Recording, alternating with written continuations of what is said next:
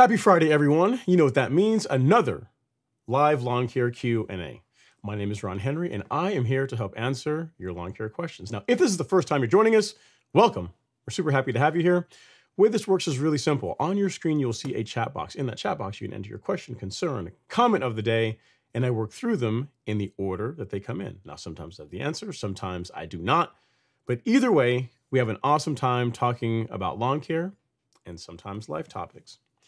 Now, guys, as always, we're coming to you guys live on YouTube as the primary platform, but you can also reach us on Meta, on Facebook, on Instagram, and also on Twitter. For those of you that are on Instagram, you're not going to see anything that I share on the screen. And tonight's a good time to get up there and actually come over on YouTube or Facebook to be able to see this, because I'm going to show some really cool lawns and show you guys the current state of my personal golf course lawn. So if you guys want to be part of that, feel free to jump over. But no, at any rate, if you ask a question, I'll be sure to switch over to make sure you guys feel part of the show. Make sure you're included as well. All right. So guys, it's going well. It's Friday night, April. Getting into the second half of April, and lawns are waking up. I'm getting lots of great pictures from you guys. Some folks with the cool season lawns are really killing it. So I got some really cool lawns to show you guys this evening. And also, again, I'll show you guys the state of my lawn. Pretty happy with how it's doing this season. Some stuff I've been playing with has been going pretty well. So I'll keep testing it, and I will share with you guys maybe later on in the season once I'm happy with the results. All right, so let's see who we have in the live stream this evening to get the show started. First up, we got Clayton Jefferson saying, Ron, I sent you an email earlier, same as Jason. Also, the results of the Essential G Carbon Kit. No worries. I'll get to that. And then LJ says, hey, Ron, how are you? I'm doing well. Can't complain, man. The lawn is doing well. I have been, if you guys followed the live stream last week, you guys know I was surprised with a gift from the nice folks at Real Rollers. They gave me one of the new Revolution 26s, so I've been putting it through its paces this week, mowing the front lawn, mowing the back lawn with it. making it do what it do, and overall pretty impressed, very happy with it, you know. So I'll show you guys a picture here in a little bit of what the back line looks like. Also got a really cool gift. This, if you guys notice, normally there's an empty spot back here, but Higgy Pop, you know, he's a woodworker as a hobby, and he sent me this really cool, you know, wooden, I can take it down and show you guys. This really cool wooden American flag that he made. So thank you so much for that, Higgy. It's pretty awesome. I've already got it up here hanging, make sure I don't drop it. So again, I really do appreciate the kind gift, the kind gesture. So really cool stuff. All right. So next up we have Jason Harrison. So the same question that Clayton had. It's an interesting question around lawn leveling, because 'tis the season for leveling lawns, right? So he says, hey Ron, I have a leveling project scheduled for May 10th. I will be aerating as part of the project. Would you still drop Humic Max on May 1st or delay until the aeration is done on the 10th? I would wait. I would wait the week. I'd wait the 10 days and do it as part of it. Because I'm a big fan of putting down a fertilizer of some sort as part of your top dressing projects, part of your leveling project. And, you know, a week is not really going to kill you. And the fact that you're going to aerate the lawn is going to be opened up. Like, you're going to be fast tracking that nutrient into the soil. It's going to help the lawn recover that much faster. So for me, I would wait the 10 days and do your fertilizer after the aeration as part of your lawn leveling project. So good stuff. Again, best of luck with the leveling project. I am, you know, I'm a little bit envious. I don't have mine scheduled quite yet, but I'm sure you're gonna have a lot of fun out there, Jason. So, you know, keep us posted. And as always, I can tell everyone that's doing any kind of major lawn renovation, an important thing is take pictures. So take pictures of how the lawn looks now, and then take pictures of how it looks afterwards. You know, take pictures of before, during, and then afterwards, because it's never really gonna look the same way again once you're done with it. Like leveling a lawn is pretty transformative. So you want to document it. You want to be able to you know, recognize how far you came and really appreciate the fruits of all your hard work. So great stuff. Again, keep me posted, and thanks for the question. Clayton, same thing goes for you. I know you had a question about leveling. I know you're going to be leveling your lawn soon. And yeah, same thing goes. I would fertilize as part of that Humic Max. The fertilizer you asked me, so Clayton's question was a little bit different. So he said, what fertilizer would I use as part of the lawn leveling project? So after you aerate, what would I use? I would go with Humic Max. If you guys have been watching any of my content for any period of time, any of my lawn leveling videos in the last few years, like, this has been my fertilizer of choice. It's got a higher percentage of quick release nitrogen in it than the other options here. So it's just going to help. Again, the lawn's going to help it recover faster. So that is what I would go with. Humic Max, the 1608. Clayton, in case you don't have it, I will drop a link here in the chat for you, so you'll have that. But yeah, this is what I would roll with. I think Jason's going to be using the same stuff, but that's what I would use. Good stuff. And if you guys want to see, so here's the thing, guys. I've got the new the Revolution 26. Again, been beating it up, trying to see if I can break it. Just, you know, put it, you know, make it work. I don't want to make it just as a garage queen. I want to see what it can do. And you know, I've mowed quite a few times this week just because. And this is a picture of the lawn literally 90 minutes ago. So right before the show, started, a little bit before the show started, this is the current state. So you can see there in the background of the patio, if you squint a little bit, you'll see the Revolution 26, the black and red Bulldogs colors on the patio. And I got to tell you, the color of the lawn's looking really good. The mower's doing a really good job overall. Very happy with how it cuts. It's the thing that they did as far as balancing it, like moving the engine, I think they shifted the engine to the right and then added some plates to balance the mower out. It cuts really well. It cut well before, like the version that I got to play with in August, September of last year. But the final edition, the one you guys are all getting, it's a peach. It's a really nice bit of kit. It does a really good job cutting. So you guys are gonna be pretty happy with it. Literally, just for testing purposes, all this week, what you're seeing there, that's been cut with the Revolution. So in both, when I've cut lengthwise or I've cut, you know, to and from the house, those stripes are courtesy of the new mower. So it's gets it done, I'd say. All right, next up we have Jake Pierre. Jake Pierley. He says, I've got a super simple question about Bermuda types. Here we go. This could be good. It could be good, could be bad. We'll see how this goes. All right, Jake says, his question is, my neighbor has a 2.419 lawn, and I love how green and thick it is. This is my first year real mowing and second year with the lawn altogether. I'm wondering if I can get results with common similar to 419. You can get common Bermuda to look really good. I mean, they are like common Bermuda and Tifway 419. Like they look visually different. Like the leaf of common is a bit thicker. It doesn't grow, in my opinion, not quite as tight or as dense as Tifway. But to answer your question, yes, you can get an amazing stand of grass, even though it's common Bermuda. The big thing is you're gonna, a good nutrient program. You've already got a real mower, so regular mowing is gonna help. Another thing that's gonna help too with common is consider using growth regulator. So Primo Max is, do I have it here? I think I got it all over here. Is the PGR, the growth regulator that I like to use. And again, this will work on common Bermuda just fine. The thing with common, if you're certain that's what you have, right? If you're certain that you definitely have common, the rate for Primo with this is quite a bit higher than what you would use on hybrid Bermuda. So just make sure you consult the label.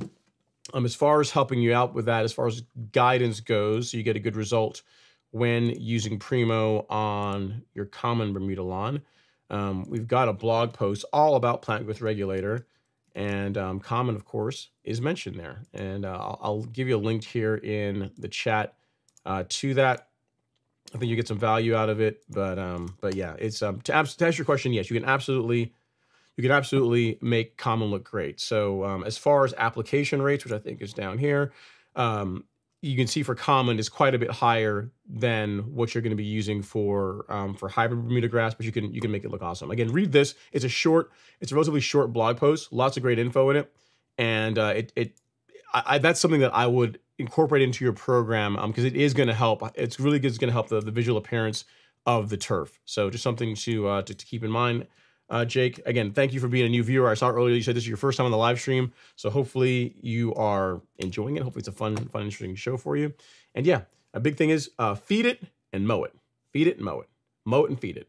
And the thing that most people do not do often enough or do enough of, in my opinion, on their lawns is mowing. So as long as you keep up with that, keep your equipment sharp and keep it cut, it can look really good. And again, you got a real mower, so you're already ahead of the curve as far as getting that common Bermuda to look its absolute best. One more thing I'll do for you while I got you here is I will send you our nutrient program, or as far as our month-to-month application calendar, which you might find useful. So there you go. You got a blog post on growth regulator. You got one on with a calendar, so you should be all set. Any other questions? Feel free to let me know. All right, next up, we have our fragrance journey saying, what's up, Ron? I missed last week's stream. You missed a good one. It was really good when we had Leon from Rail Rollers. So I didn't get to hit you up with the Roll Tide. Here's the thing I've come to realize. I realize this is not going to stop with you folks from Alabama, but I think we can form a truce, right? Alabama's in the SEC, Georgia's in the SEC. In recent years, we've been better. But we're still in the SEC, so we're still all, brothers and sisters in football. So I think, I'll allow this to stand. I'll just say, bless your heart and just hope and pray that one day you'll come around and realize, that black and red is where you need to be. But, appreciate you coming to hang out our fragrance journey. Hopefully you're having a great Friday. And again, if I can help with anything, let me know. Jackie Burr's up next. Just have a great live stream, everybody. Let's go, Ron. Yeah, man, it's going to be a great week. This past week has been a lot of fun as far as working on the lawn. I've gotten some cool pictures from some folks in the live stream. Hopefully they're here. I'm going to wait until they pop in to be able to show you guys some of their lawns. But yeah, the front and rear lawn this year are in rare form. Okay, so we have a question here from Jay Crawl. Says, how do the height of cut compare on the Revolution compared to the Greensmaster? I'm learning how to real mow with an older tri-cut, LOL. So the height of cut range on the Revolution is, it's from 1/4 of an inch, I think, up to 1.5 inches. So pretty much it goes lower than you want to mow with it, and it goes higher than you want to mow with it. So the sweet spot really is set up for 3/4 of an inch, 0.75 inches. That's where mine is set. And it does a great job there. So as far as cut, produces a great cut. And it's, as far as the range, it's comparable to what you would get, say, out of a true cut, but it cuts better than a true cut. So, so yeah, as far as the greens mower, my Greens Master goes from 1/4 inch up to 1.25 inches, but mine has the 11 blade reel in it. So really 3/4 inch, 0.75 inches is really as high as you want to go with that mower and that reel combination. So, so yeah, pretty much for all intents and purposes, they're all, you know, the Greens Master, the Revolution can cut within the same range. Currently, the Greens Master is set to 5/8, but I'm going to run it at 0.75 here starting next month. So I've been running a little bit low here to start the season out, but it's going to be at 5/8 starting in May, going on throughout the. Actually, it's going to be at 3/4 starting in May, going throughout the rest of the season. So good stuff, man. Hope you have any other questions. You know, feel free to drop me a line. All right, we got a couple of super chats. Let me get these knocked out really quick here. First of all, we got one from Mr. Jake P. Early. Thank you so much. I appreciate the super chat, sir. Super chat received. Yes, thanks for sharing all the knowledge. Definitely making a difference in my lawn. Awesome. Love to hear that. Love to hear that. I'm just sharing advice. You're really making the difference on your lawn because you're doing the work. You know, that's really what it is. You can watch all my content all day long, and I promise you, if you watch my content and do nothing, your lawn will not get better. So do not sell short the amount of work that you are putting in and making your lawn awesome. All right, next up, we got Mr. Shedrick G in the house. Super chat received. He says, super chat received. My GM1000 is still being serviced, and I'm still driving the Honda, which feels like a low mileage rental. Well, you see, here's the thing. You said a low mileage rental. So you are putting some respect on the Honda's name at least, right? I mean, you didn't say a high mileage rental. So that's good. That's good. You know, there's nothing wrong with that. I mean, here's the thing. Honda, I'm not sure which one you have, but if it's a Honda, the HRX, is that the nice mower they make in rotaries? It's a nice mower. And then finally, we got another super chat. This one is from Long336. Super chat received. He says, are there any Bermuda types that do okay in partial shade? So great question, Long336. It depends on what you define as partial. So Bermuda grass does not like shade, does not do well in shade, full stop. There are some cultivars, some folks will say that Tiff Tough does a little bit better in shade than, say, 419, but it still needs a lot of direct sunlight. So what I would tell you is if you have an area of the lawn that gets less than 8 hours of direct sunlight every day, at least during the growing season, it's not going to do well. You're going to struggle to have the lawn look its absolute best. For example, if you look at my back lawn, right, this is actually taken this afternoon. You can see that it gets all the sunlight. There's nothing really between the sun and the lawn, so it gets tons of sunlight, and it looks it looks good. It looks good because of it. So the more sunlight you give Bermuda, the better it will look. Now, if we compare that to the front lawn, I can actually show you that. I'll show you with just a little bit of shade. The difference a little bit of shade will make with Bermuda grass. So this is the front lawn this afternoon. You can see this gets plenty of sunlight, but then we're going to move over here. So if I can hit pause at the right moment.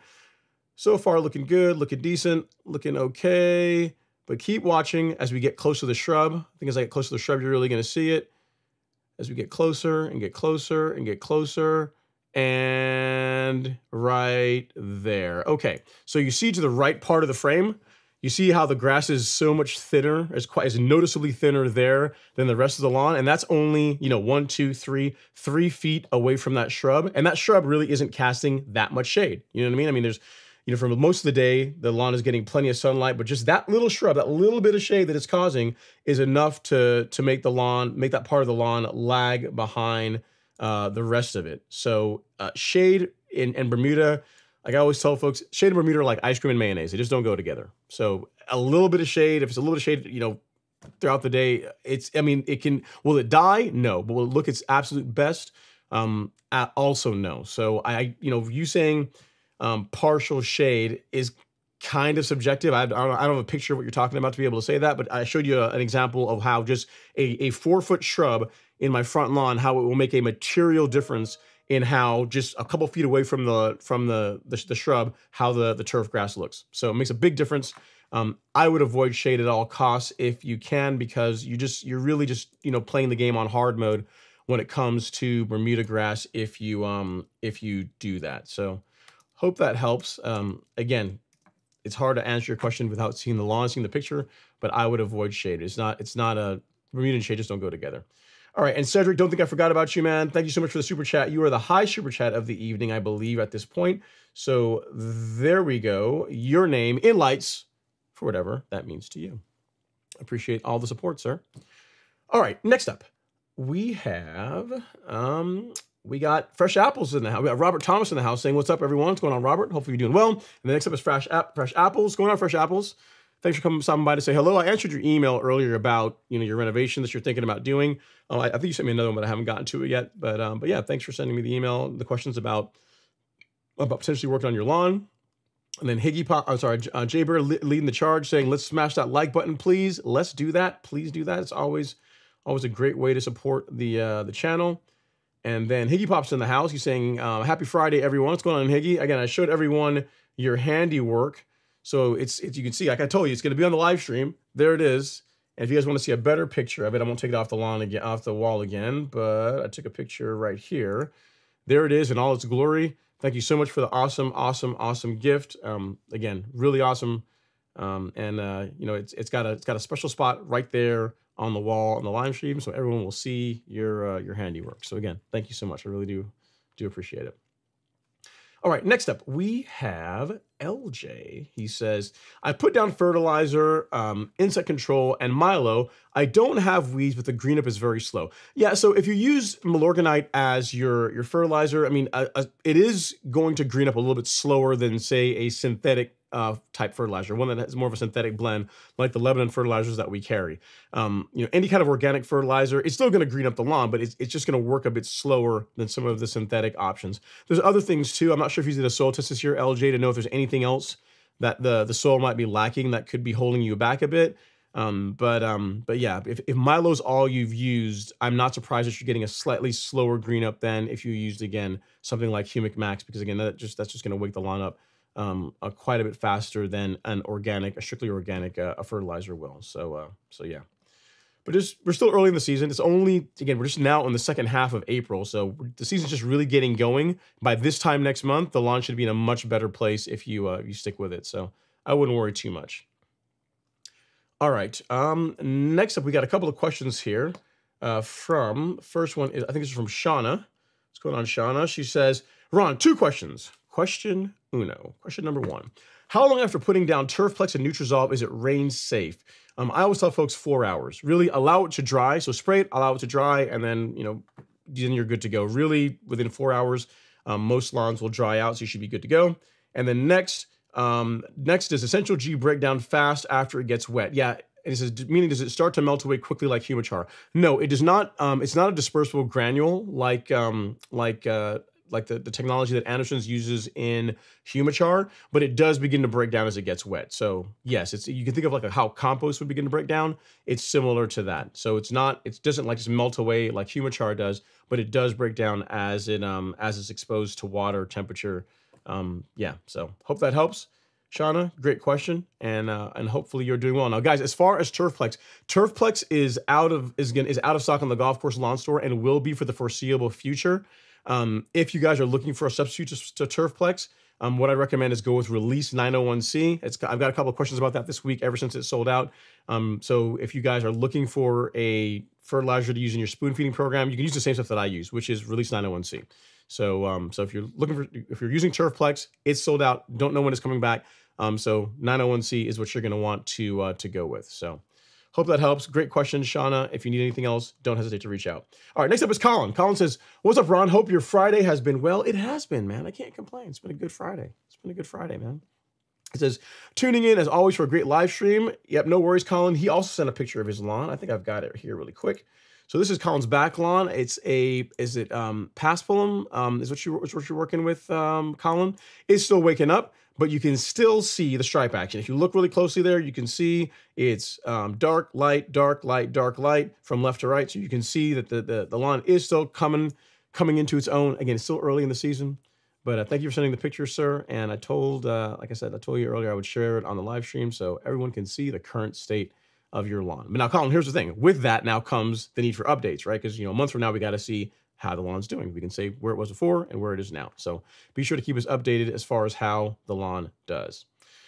All right, LG's in Georgia. Yep. I mean, yeah, you're even in Georgia, the lawn will begin waking up. It should you give it time. It's still early in the season. I mean, a lot of folks, you guys look at my lawn and say, well, your lawn is super green already. Why is my lawn lagging behind? You got to realize my lawn it's got years of monthly applications of Essential G, of granular biostimulant.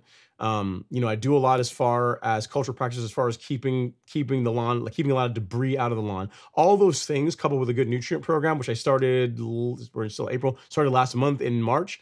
All those things put together help the lawn get to the state of where it is. And again, it's not even looking that great yet. I mean, we're mid-April. That's still got a ways. That's not even fully greened up. You can even see in the middle section of the lawn there's still parts of it that are still not 100%. If you look over in the background by Alex, there's a section there that's still dormant, still waking up. So the lawn's still not into its own yet, and still not thickened up yet.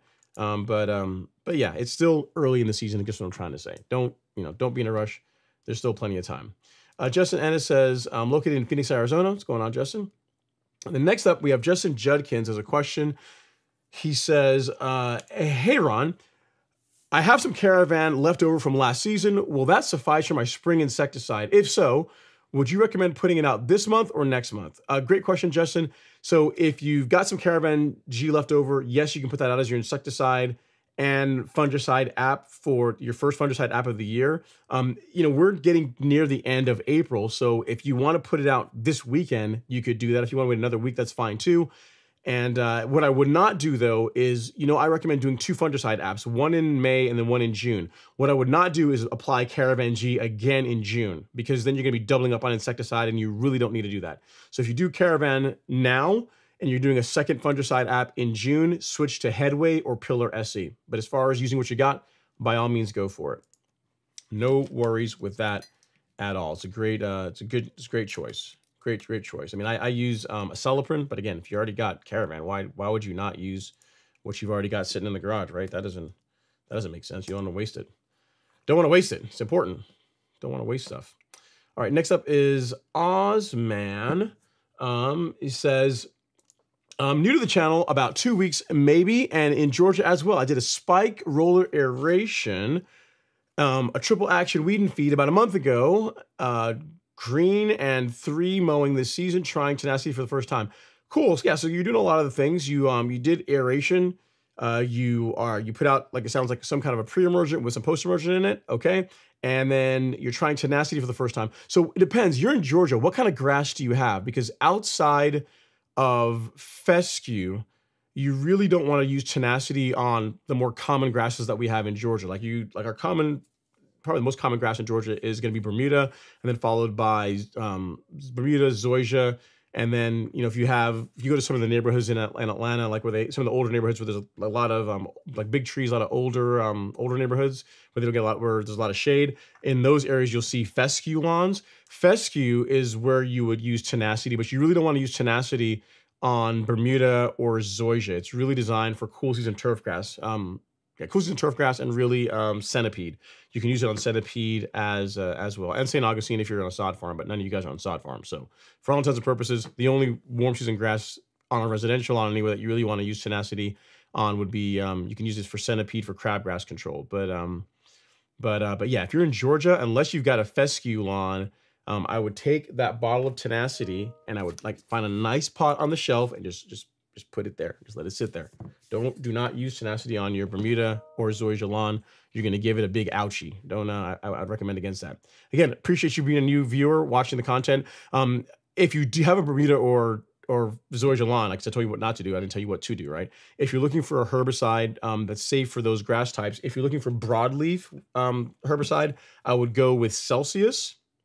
And then if you're looking for a herbicide to control sedges and poanua, then I would go with Certainty. So these two, Batman and Robin, these two make up, what I think is a great combination for controlling weeds in warm season turf grass. That's what you really want to be using on your lawn in Georgia instead of tenacity. Again, unless you have a fescue lawn. And we've got that under the weed killer section on the golf course lawn store. We have a kit that has Celsius, Certainty, surfactant, and dye, so you can get everything you need all in one go. And again, that is what I would be using, not tenacity. Not tenacity. Tenacity is not a bad herbicide. It's just not not right for our grass types that we have mostly here in Georgia. So I'll help you out, Ozman. I'll drop a link here really quickly in the chat to where you can grab or at least see that kit that I'm telling you about. And if you need anything else, he says it looks like your brother-in-law says it looks like Augustine. Yeah, but even for St. Augustine, Celsius and Certainty are really what you want to be using. You really, I mean, per the label, St. Tenacity is really not supposed to be used on St. Augustine unless it's a sod farm. And really let's just say you do happen to live on a sod farm, right? The only thing that I would really use Tenacity for in St. Augustine is if you're trying to control crabgrass. Everything else, I would use a different product. I would use, again, Celsius or Certainty. So I hope that helps, Ozman. And here is the link to the herbicide kit I was telling you about. Need anything else? Let me know. All right, cool. Moving on. We got Stephen Thompson in the house. He says, happy Friday, Ron. UFC 300. Sure to live up to the hype. Looking forward to getting the new Revolution next few weeks.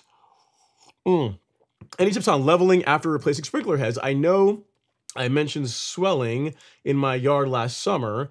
Come to find out the seals are leaking from getting sand in them. Haha. Yeah, so great question, Stephen. What I would say is, first of all, yes, UFC 300 did not disappoint. Holloway's knockout was insane. That will never be duplicated, not anytime soon. It's an awesome way to end it.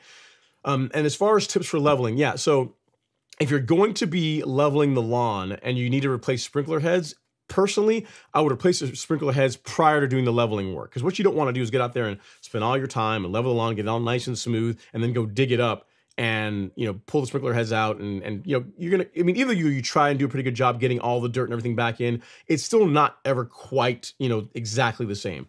So I would replace the irrigation heads, if you can, the sprinkler heads prior to doing the leveling work. And then outside of that, when you go to do your leveling, two things you're going to want to do. You're going to want to mark them. So you got little flags and mark where the sprinkler heads are. And then second, get yourself some of those little, they're like rubber or polyurethane, like dog frisbees, and put those over the irrigation heads. So whenever you top dress, you can literally spread sand right over the top of them, and you avoid getting sand down in the sprinkler heads. I learned this the hard way because, like you, I've had to replace sprinkler doing that little trick, getting some of those dog frisbee, silicone frisbees. I'll see if I can find them for you really quick, and I'll link it here in the chat. And you just drop those on top of each sprinkler head. Allows you to still level the lawn, to get a great job doing it, but you keep sand out of the irrigation, out of the sprinklers, which is important. Let me see, silicone dog frisbees. Yep, I think they come like in 6 packs. You can get them in multiple packs. Yeah, here we go. So like one of these guys right here. I'm gonna link them here in the chat for you. Get yourself a pack of these. It's gonna set you back a whole $10. I think you can afford it. Get you some of these and put those down over the irrigation heads, and that you'll be good to go. And outside of that, just have fun. Take pictures before, during, and after, and enjoy it. Next up, Optic Cyclic. He says, "Yo, Ron, I missed you over the winter." I missed you too, man. I think this is the first time I've seen you this season. Maybe I'm mistaken, but I think so. I think I'm right. He says, "I'm trying to cut out lateral spread. I'm trying out a lateral spread tall fescue perennial rye grass mix. Fingers crossed these cultivars are worth the money." Huh, that'd be cool. Yeah, that'd be cool. Because normally those are like fescues, more of a bunching type grass. It'd be cool. If it spreads laterally, that would be pretty interesting. Take pictures of it, man. Be interesting to see how that works. Keep us posted. Jimmy Miller's up next. He says, "Happy Friday, Ron. You sound better. Looking forward to the night stream. I will do my best not to disappoint." Jimmy, so hopefully you are, again, thank you for coming to hang out, and hopefully my voice holds up for the show tonight. All right, next up, I guess a different Jimmy Miller is up next. He says, "Good evening." Actually, no, I got Ibra D here first. He says, "Hi, Ron and everyone. Received my items. Thanks for fixing my dress mess up. I will get started on my spoon feeding program. I'll update with pictures." Cool. No worries. No worries at all. Thank you for letting us know soon enough when we got you taken care of. All right, now, Jimmy Miller number 2 with a question. He says, "Good evening, Ron. What is your opinion of fertilizers that contain NPK and pre-emergent? For example, Dimension 1804 and a 0.164 dithiopyr. How does a 0.164 dithiopyr translate into pounds per thousand per square feet?" Yeah, so as a initial fertilizer to apply at the beginning of the season, if you're looking for like a weed and feed type product, that's not a bad choice. I mean, the fertilizers that I typically go with for, as far as a granular anyway, are like only have potassium in there, like a 007 type fertilizer. But if you want something that's got a little bit of nitrogen in it, get a little bit of more of a kicker to give the lawn a wake up, that would be fine too. As far as pounds to the ground, I would just follow whatever the label specifies. So just off the top of my head, some back of the napkin math. If you stick to like 3 to 4 pounds per thousand with that, that should be a pretty good number as far as like how heavy you wanna put it out. But again, the label should have spreader settings that'll ensure that you put out the correct amount of the dimension, the dithiopyr, to make sure you get a good result from the pre-emergent additive that's in that. So it can work fine. For folks that don't want to have to deal with liquids or want to carry a backpack spray or anything like that, the granular products can be a good option. The thing I would not do, Jimmy, is I would not use that every month. So where people make a mistake, in my opinion, is they get a fertilizer like that and they apply it this month, they apply it next month. They literally becomes a fertilizer they use all season. And really, that's not what you want. For one, you don't need to apply pre-emergent to your lawn every single month. And then you don't need to introduce herbicide to your lawn every single month. So for the first feeding of the season, sure. For the final feeding of the season, as your fall pre-emergent, I'm okay with that too. But really, in between the spring and the fall, where that product, in my opinion, is appropriate, that's when you're going to want to switch to just a straight fertilizer product. So like Humic Max or something along those lines, which again is just fertilizer, has some biostimulants in it, but you're not putting herbicide into the soil every time you put a fertilizer out. So, great question. If you already got that, hopefully that gets you all squared away. If you need anything else, let me know. You said you mailed a picture of a mole. I'll have to see if I can find it, Jimmy. But yeah, I'll see if I can dig it up here in a little bit.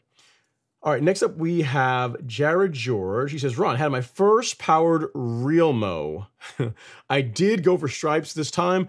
I just give it a good buzz all around. It's still greening up. I'm addicted. Yeah, man, it's reel mowing is a game changer. I mean, once you really get into it, it's all I can say is this. If you want a lawn that looks like that, you must reel mow. Like you're not going to get a stand of grass right now at like 5/8, 0.62 inches, and that's that tight, that dense, that gorgeous without reel mowing. So reel mowing definitely has its place. It is more of a time commitment, so it's not like these things are really equal. But as far as appearance, man, it is tough to beat what you can pull off with a reel mower. So good. Glad that you're having some fun. All right, we have a question here in the live stream. It says, let's see here. It says, hey, Ron, hope all is well. Can we talk PGR for cool season lawns? Is Primo Max a go or is T-Nex best? Watching from South Jersey. Yeah, Primo, here's the thing. So the active ingredient in Primo and in T-Nex are the same. It's trinexapac ethyl.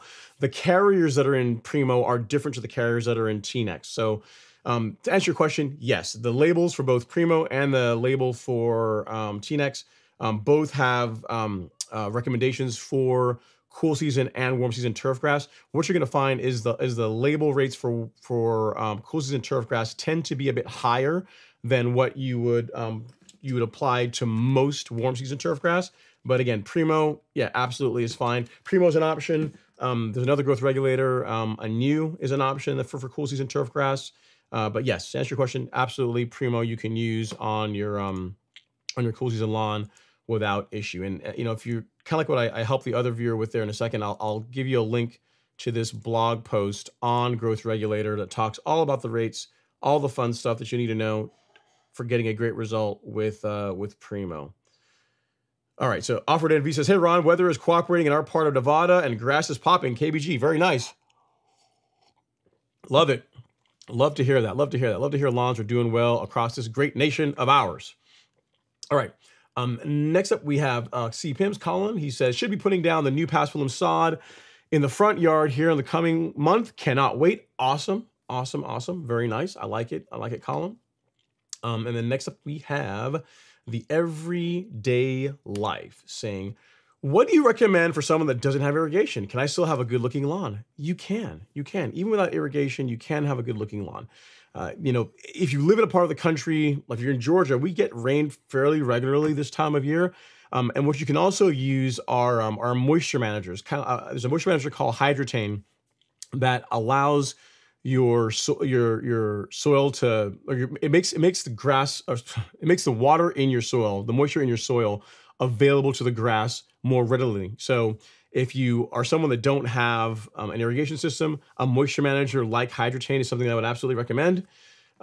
What else? I mean, you can also get up there and you can manually water it. That's an option as well too. But let me help you out here. The everyday life. Look into this section of the Golf Course Lawn Store. You have Hydrotain, and you also have its cousin Foreplay. Either one of those will work. But yes, to answer your question, if you keep up with your mowing, a good nutrient program, using granular biostimulants like Essential G are also a good option. Those are also going to help your lawn do well despite not having an irrigation system. And then just rain, regular rainfall will, in many cases will do well. What you'll find where you're going to where you're going to struggle a little bit is whenever you get into the summer months and you start getting, 10 days, a week, 10 days with no rainfall. That's when the lawn will begin, some of the color will be coming out of it. And if you if you had irrigation, that is where it will kind of make up for that. So, if you can manually water during the hotter times of the year, that would be a good thing to do. But can you get a great looking lawn without irrigation? Yes. Yeah, you absolutely can. Again, moisture managers like Hydrotain, the one I just linked there in the chat for you, are a great option to help someone like you that doesn't have irrigation. Even people with irrigation will benefit from it, but especially folks like you that don't have irrigation, it will work well. And in your case, what I would say is this: with the liquid Hydrotain, it comes, you can get it with a hose-in option. You're going to want to use that because the liquid Hydrotain does need to be watered in like right after application. If you go with the granular, you can put that down, and as long as you're going to get rain within the next couple of days after applying the granular, you're good to go. But the liquid, you're going to want the hose end sprayer option because that's going to put enough water out with the product to ensure that it gets down in the soil and works well. So just something to consider if you decide to go the Hydrotain route. All right, Jared says, now that I'll be mowing low, what is the secret to getting stripes in low-cut Bermuda? The secret to getting low-cut stripes in Bermuda. So you mean stripes that look like that? So a couple of things I would say. If you once you have your mower, decide how you want the stripes to appear on the lawn. So, kind of lay out like visually how you want your stripes to look on the lawn. And then what you'll notice here, if you look at my lawn, is even though there are dark white, dark and light stripes in multiple directions, whenever I mow the lawn, I go over the same stripe each time. So if you look over like the leftmost stripe, which is in the frame right now, which is light. Whenever I mow the lawn in this direction back and forth, I always mow in that direction over that part of the lawn. And then whenever I alternate and mow lengthwise, which we'll get around there, come on camera, move, same thing this way. So whenever you see it's light, I always go that way in that direction. And then whenever it's dark, I always come I always mow. In other words, I burn the stripes in by mowing over the same stripes each time. That really helps to set them. Another thing you can do as well, Jared, is if you can keep debris out of the lawn. So if you have the ability to lightly turf rake the lawn or verticut it, regularly, monthly for verticutting, but really for turf raking, if you can do that regularly, that's also going to help the stripes because you're not going to have all the dead material that is kind of competing with the grass for color. And that's really it. It just takes time. Just, deciding how you want to lay out the stripes in the lawn, going over those stripes each time. So whenever you mow the lawn, make sure you hit the same ones each time. And then keeping debris out of it. So bagging your clippings or catching your clippings is a good thing to do whenever you, if you're really serious about getting the best possible color out of your lawn. The other thing I can tell you is if you can use a growth regulator, that's also going to help too, because it's going to reduce how quickly the grass grows, which is going to reduce the chance of injury, which will cause like discoloration in the lawn, right? So if you look at like my back lawn, when the back lawn is under regulation, this is like 8,000 square feet, and whenever I mow the entire back lawn, the entire thing, it doesn't even fill up a grass catcher. So it's maybe just under halfway full, mowing 8,000 square feet when the lawn is under regulation with Primo. So that's something that I would consider as well. So whenever you decide you want to start introducing growth regulator, depending on where your lawn is, that's another trick you can use as well too. So thing one, mow the lawn at between 5/8 and 3/4 of an inch. I think 3/4 of an inch personally is a good height as far as being able to live with it over the course of the season. Keep debris out of the lawn. So what that means is catch your clippings, use a grass catcher. And then if you can, turf rake the lawn. If you have the ability to do it a couple times a month, that would be good. And then whenever you're mowing, go over the same stripes each time. That's going to really burn them in and really make those stripes pop. If you do that for a month, you're really going to like how the stripes look in the lawn. So hope that helps. Great question. It's a process, but you can absolutely you can absolutely get a great looking lawn with the with real mowing if you just set a plan and kind of stick with it. So. All right, next up is Oliver Rittem is in the house. Going on, Oliver. He says, Ron, I introduced PGR to my lawn last week for the first time. I did a 0.25 ounces, 0.125 ounces, so half rate rather, to start off, and considering 0.25 ounces on the next app. The rate for common Bermuda is 0.375 bi-monthly. Should I do that instead? Are you sure you have common Bermuda, Oliver? If you are sure, then yes. I would say, like, you obviously started at the half rate for hybrid, which is fine. Just, it's early in the season, no worries with that at all. When you get into May, yeah, if you're certain you have common and you want to go with the half rate, which is, you're right, it's 0.375, that would be good. That's what I would do. Every 2 weeks, that's what you're going to want to spray on the lawn. It will help produce a good result. It'll produce a good result. So yeah, good stuff. And again, I'm playing with something that I'm going to share with you. Again, the people in the academy are going to know about it first. But some of you guys have been asking, how does the front lawn, if you guys look at the front lawn this year compared to years past, it's really tight, really dense. The color looks really good. And folks have asked, what are you doing differently this year? So the nutrient program has been the same, but there's been something else I've been playing with that has really helped the lawn to tighten up and look fabu for this time of year. And I'll be sharing that again here soon with the academy members first, but then all you guys will hear about it here soon enough. So it's something kind of cool. It's not hard to do, but it's something that I started playing with. All right, next up we got a couple of super chats. Let me get down here and grab this one really quickly, and then we'll go back to the comments you guys have. This one is from Shane McDonald. Thank you so much, Shane. Super chat. He says, which turf rake do you use? Yeah, so my turf rake is, it's a cartridge that's on my Allet C27. For 95% of people, it's completely overkill. I would not go that route for a turf rake. What you would want to do is like something like a Sunjo. Those are like not as expensive. But what I use for my turf rake is the cartridge that's in my Allet C27. If you want to see what that piece of equipment is like and what it does, I will get I'll give you a link from a live stream that I did late May last year, where I turf rake, verticut, nothing about it. I verticut, turf rake, and then mow with that piece of equipment, so you can see it in action in case you're interested. But again, for most folks, it's completely overkill. I wouldn't recommend it unless you've got a really big lawn. And given that they raised the prices on it quite a bit here, and you got a lot of cash laying around, because it's not cheap. It's not cheap. The folks at Allet are very proud of it.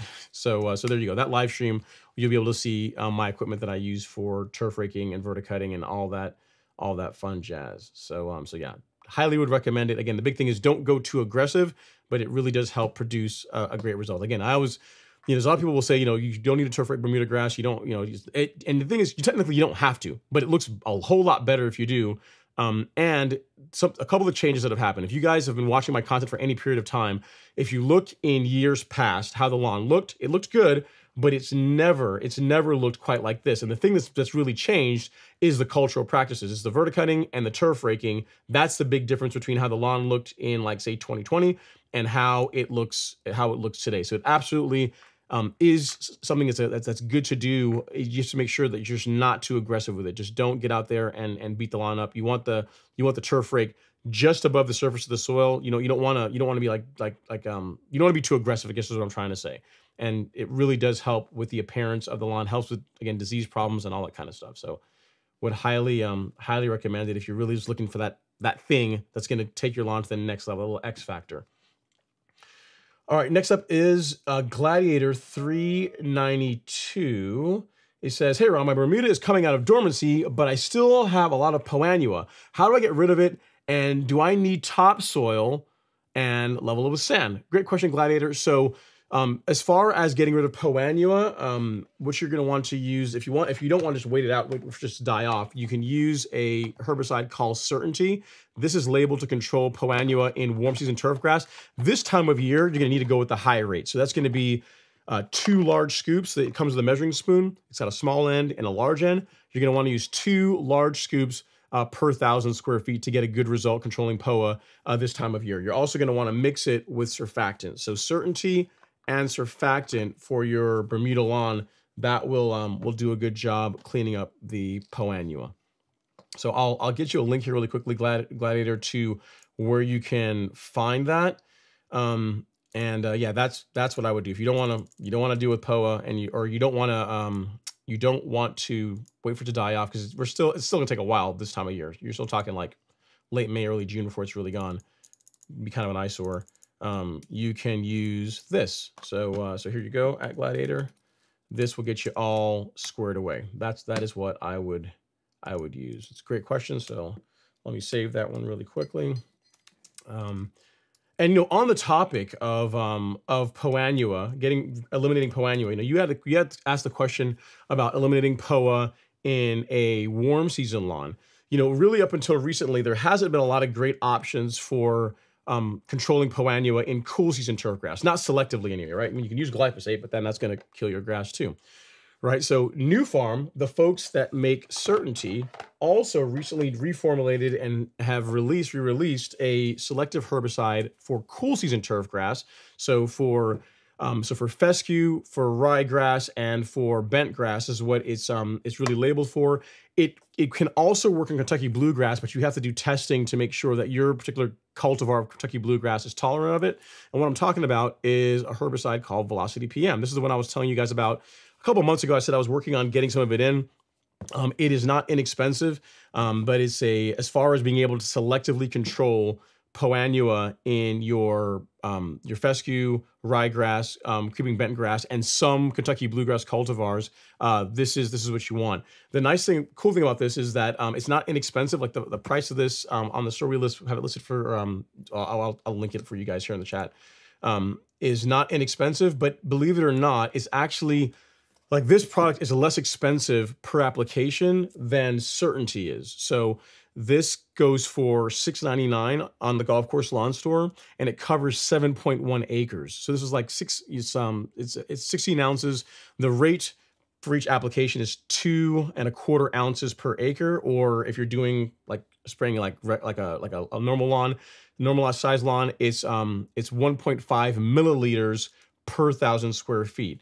So you work out the math on that for Certainty, which a lot of people like and love for controlling POA. This is quite a bit more expensive per application than Velocity is. So it's not inexpensive. I've already provided feedback to New Farm and said, hey, you guys really should make this like in a 1 ounce bottle or a 2 ounce bottle, because for people, for residential lawns, it's a lot of product, and because of that, it becomes expensive. But it's for controlling.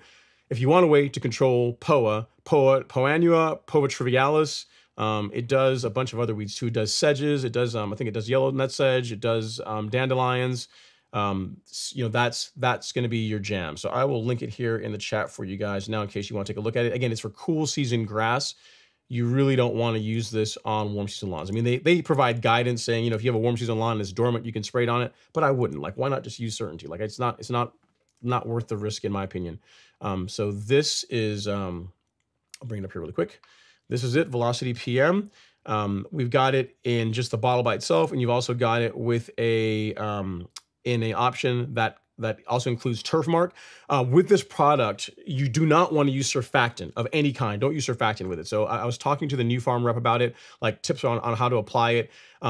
You're going to get a good result, you're going to want to do 2 applications. You see it comes with a syringe, which I will show you guys here really quickly. I've got one here. I took it out of the package. You guys can actually see. It comes with a syringe, so you can easily and accurately measure out the product. And again, the rate is going to be 1.5 milliliters per 1,000 square feet. And there's a couple ways to do it. But what they recommend is to do 2 applications. So this time of year is a great time. Anytime when temperatures are between 70 degrees, air temps, all up into the 80s. Between 70 and 90 degrees is where you want to use Velocity PM. So great time of year if you have a a cool season lawn. You're trying to get rid of Poa annua, Poa trivialis, and a bunch of other weeds. Let me check. I can look here and tell you what else it controls. Let's see here. Yep. So you got Poa annua, Poa trivialis, dandelions, chickweed, henbit, yellow nutsedge. But really the thing that you guys probably mostly care about are these 2, Poa annua and Poa trivialis, because those 2 have been difficult to control in a cool season lawn. Again, so in your ryegrass and fescue lawn, and your bent grass lawn, you're good to go. And for a Kentucky bluegrass lawn, you just have to do some testing. Because you think about it, like Kentucky bluegrass, we call it annual bluegrass, right? So to be able to determine if the kind of Kentucky bluegrass that you have on your lawn is tolerant of it, because some aren't, is just through testing. So, but if you got a ryegrass lawn or a fescue lawn, you're good to go. So there's now an option for selectively removing Poa annua in cool season turf grass, and we got some of it in. So if you guys are interested, it's available. It's on the Golf Course Lawn Store. I'll put a link here in the chat. And what I'd say is find some friends that you can split a bottle with, because again, like one bottle treats like 7 acres. It's like over 300,000 square feet. So that one bottle goes a really long way. But yeah, it's I'm happy and proud to be able to carry it, and hopefully you guys are able to use it to get some value out of getting that nasty weed out of your cool season turf grass lawn. So good stuff. All right, next up, we got a couple of super chats. I'm behind. Let me go grab one here really quick. This one is from Jared George. He says, Super chat. Ron, thank you for the mini course on stripes. Best concise explanation on low-cut stripes I've heard. It ain't much, but I appreciate it. Hey, man, I appreciate any super chat. It is definitely appreciated. Thank you so much. And I also appreciate you just coming in and hanging out, man. Your time is the most valuable thing you have, and you choose to spend your Friday nights here on the live stream. You could be somewhere else, but you're here. So I really do appreciate that. And yeah, stripes, it's not difficult, man. It's just like to get them looking good and have them really burnt, looking consistently good. It does take a bit of planning. And if you wait, you see how I did mine. I kind of cheated. So to make sure from season to season. So if you look really closely, look at the patio, look all the way in the background, you'll see that I line up the one light stripe there on the left side on that side of the patio. So I always have like something to index off of as the season goes and when I'm just starting out the season. And on the right side of the patio, you can't really see it, but the same thing. There's like a dark stripe that I index off of so that I can ensure that, I'm always hitting the exact same pattern, same lines each time. But yeah, man, it's a lot of fun. I've also got another video on lawn striping in case you're interested. I will link that in the chat for you too, Jared. It's all about lawn stripes if you care. And I will link that in the chat for you as well. I shot that video here we go. That was a fun video. I shot it really early one morning. All right, cool. So there you go, Jared. Boom. Okay, back to our regularly scheduled programming. Where did I leave off? All right, so next up we got we have Ozman. He says, actually, I'm glad I didn't answer your second part of your question. You said, answer your question about POA, and as far as leveling, I do recommend soil, either screen topsoil or compost along with the sand, because that way you're also introducing some organic material to the soil as part of the leveling project. That's what I'm a fan of doing. Some people just do 100% sand. That can work, but I am a fan of doing like a 70-30 blend if at all possible, because you're getting really the best of both worlds, in my opinion. All right, next up is Ozman. He says, I'm very new to lawn care. Any chance you can level most lawns or most all lawns? Also, is there any plus to having a St. Augustine? Seems like it's not a top choice for most. Yeah, pretty much any lawn can be leveled. Yes, I mean, depending on where you're starting, will dictate like how much work it's going to take to get it to where you want it. But yes, you can make any lawn better. And really, when it comes to leveling, it's not necessarily going to make the lawn truly level or truly flat. What you're doing is you're taking a lot of the sharp rises and dips out of the lawn. So that way the mower can follow those undulations easier without scalping. I mean, if you look at my back lawn, it looks flat, but it really isn't. It leans, it's really kind of like it's like a very mild bowl.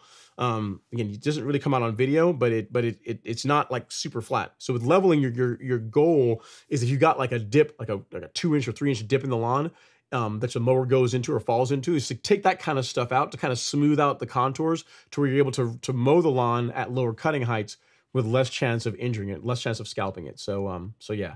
As far as St. Augustine, St. Augustine is very popular. It's popular in Texas and it's popular in Florida.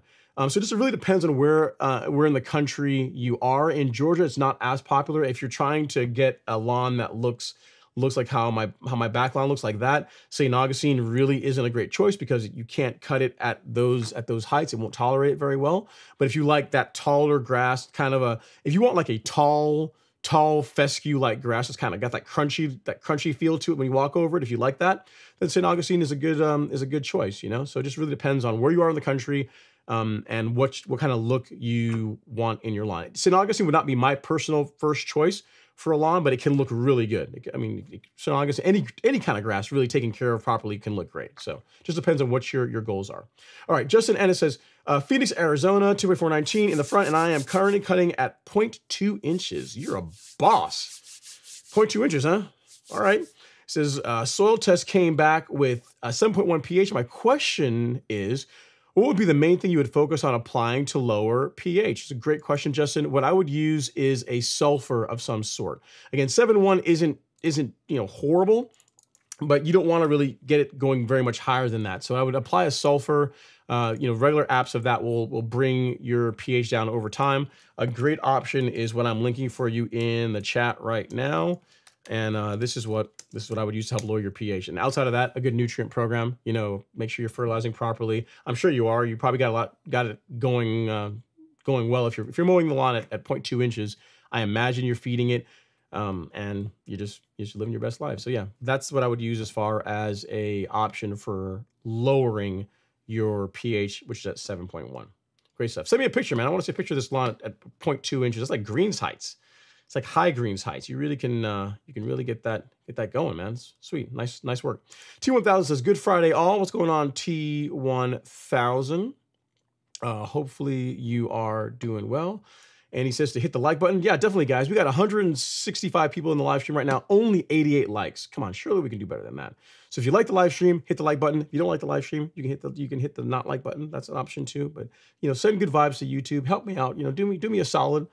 Hit the like button. It's a free way to send good vibes to the algorithm, get more people coming our way, and it costs you absolutely nothing. So if you guys can do that, I would really, really, really, really appreciate it. All right, next up is Oz, man. He says, first ever live, and I love that I found this channel. I am glad to hear that, Oz. Hopefully we're providing some value to where you'll keep coming back. That is our goal. And yeah, hopefully you're getting some enjoyment out of it. Got a good question here. The Maestro says, hey, Ron, long time no see. What's your go-to app or website for reliable rain forecasting? Just the app on my iPhone. I just look at on your iPhone, you swipe, you go over to the left side and it shows like the weather forecast. I just look at that. I don't look at because you know why? Because here's the thing, guys, and you guys are probably also guilty of this too. It doesn't matter because if I look at the app and I say, oh, there's like a 30% chance of rain, 40% chance of rain, even higher than 50% chance of rain, and I really count on it, halftime doesn't rain. But if you guys want a guaranteed way to get it to rain, for me to get it to rain, I'll just run my irrigation. It won't fail. Like literally on a day it says, oh, it's like a 10% chance of rain. I run my irrigation that morning and I'll wake up and it'll be raining for like half the morning. So I just do my rain dance. I just put the irrigation system on for a little while and kind of look outside and just wait till the clouds start coming over and then turn it off real quick. That's how I figure out my rain, my rain forecast. But I just look at the app on the phone. I don't follow.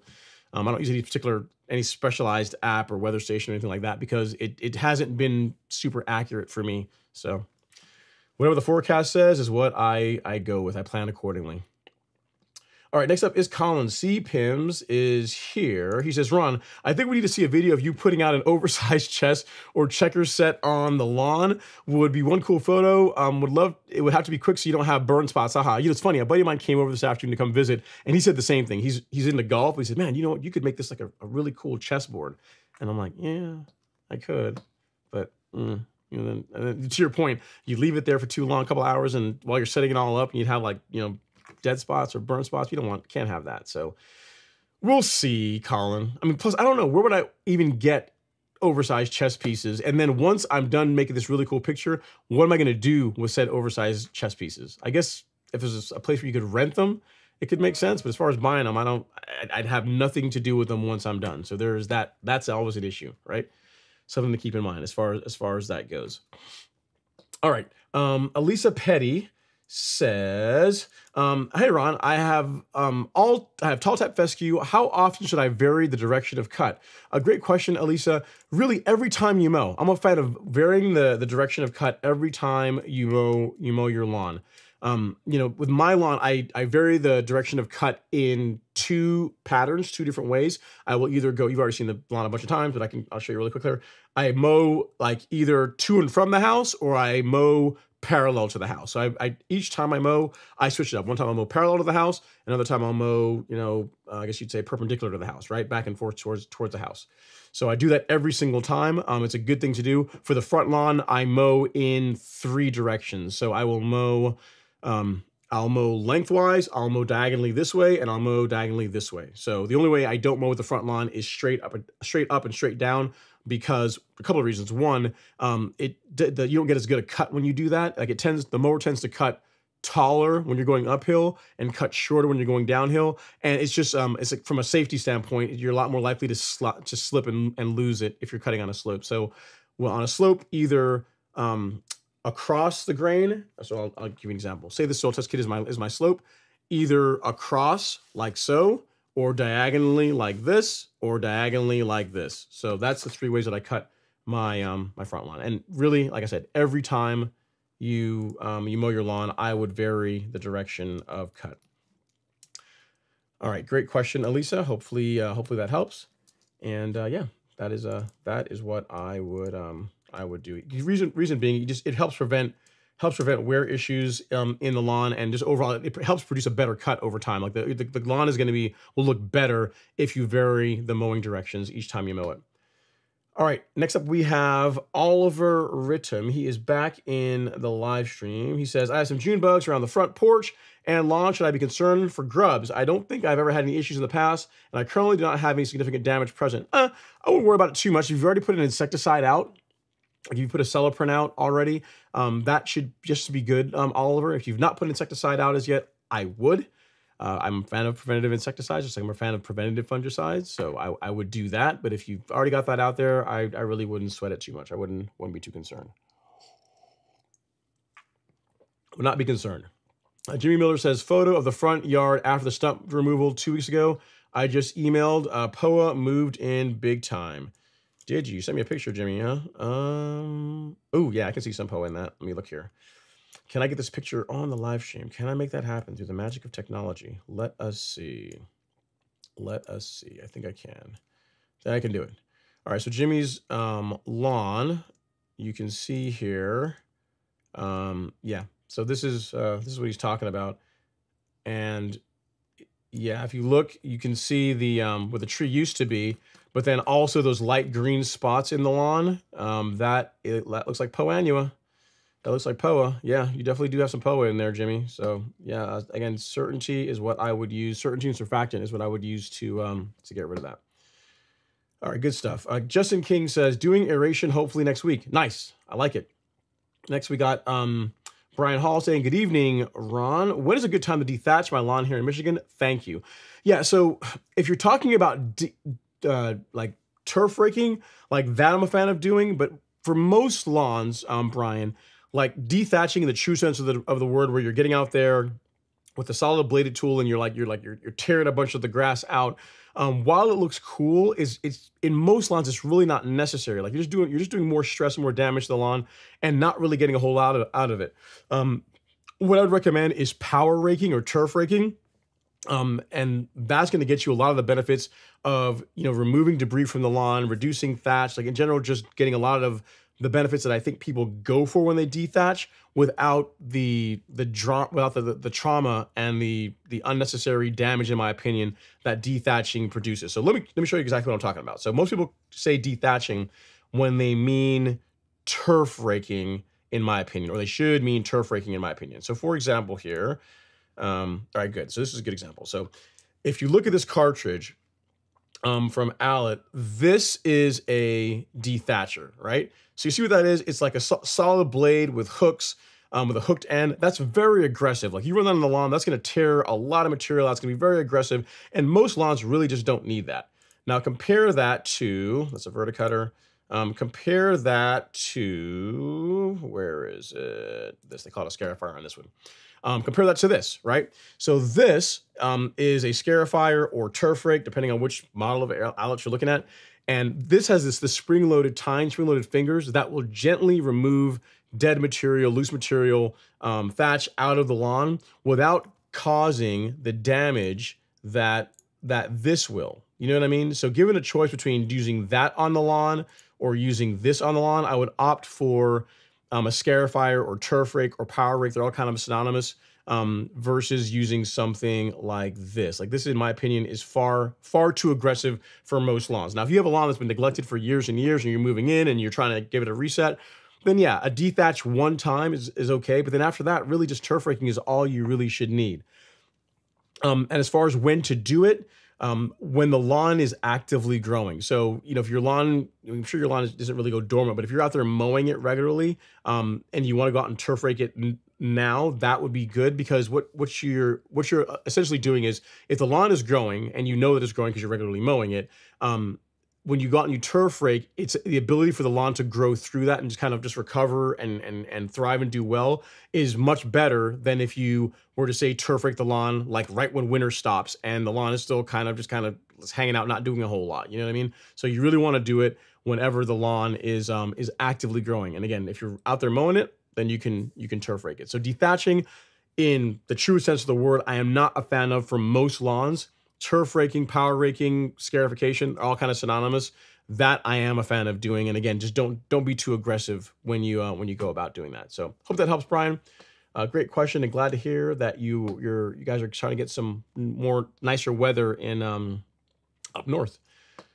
All right, next up is Will Covey. He says, did Alex the neighbor end up getting a Revolution 26? I remember he did a video with it a while ago. He seemed to like it. Yes, he is going to get one. He hasn't got one as yet, but he is getting one. They've like pretty much all the mowers are spoken for. Like whenever Real Rollers bought or got the initial shipment, like they got the initial shipment of mowers that are going out to customers. Some of them are being picked up, and they also had like a handful of mowers that are also just in addition to that in case of damage or things along those lines. And one of those, I believe, is what they gave to me, is what they gifted to me. But I mean, as far as mowers for sale, if you want to buy a mower now, you will get it in June, I believe, when the next container comes in. So, but yeah, and that's when he's looking to get his. So yeah, because he likes it. I mean, the mower cuts great. And the nice thing about this, Will, is that compared to, if you saw the video that I did last year, the mower last year compared to now, the mower now is so much better. They did a lot of refinements to the mower that really make it nice. It cuts better. Like they balanced it. It was already fine, balanced like front to back as far as it's sitting on the turf and just kind of riding on the turf well. But right to left, it wasn't as good as it could have been. So they did some stuff with shifting the mower and balancing out the clutch system that they added to it, making some changes there. And overall, the mower again, literally all this week, the back lawn has been cut with the Revolution. And you got to look at that. I mean, if I told you it was cut with the Outlet, you guys would believe me. If I said it was cut with the Greensmaster, you'd be like, yeah, that looks pretty good, right? But no, it's been the Revolution that's been doing it this week. So it's I know what I'm trying to say is I know a lot of people are irritated and waiting to get their mowers, and I completely feel you. But it is worth the wait. You will really enjoy this mower when you get it. It is if a Greensmaster and a True Cut had a baby, that is what the Revolution is. That's probably the best way I can say. I can describe the mower. It's a really, really nice mower. All right, next up is Justin Judkins. He says, I'm currently mowing at 1 inch with the Earthwise, waiting for the Revolution 26. Yet another person. When I get it, planning on doing a high to cut reset and aerate and level. What height would you recommend resetting to if I plan on maintaining 3/4 of an inch? Great question, Justin. If your plan is to maintain the lawn at 0.75 inches, I would bring it down to 1/2 an inch. So 1/4 of an inch or so under where you intend to maintain it is a good area. That's going to make it also easier whenever you do your leveling work to work the material into the canopy. So that's another bonus. And yeah, 1/4 of an inch underneath where you plan on maintaining the lawn is where I would go.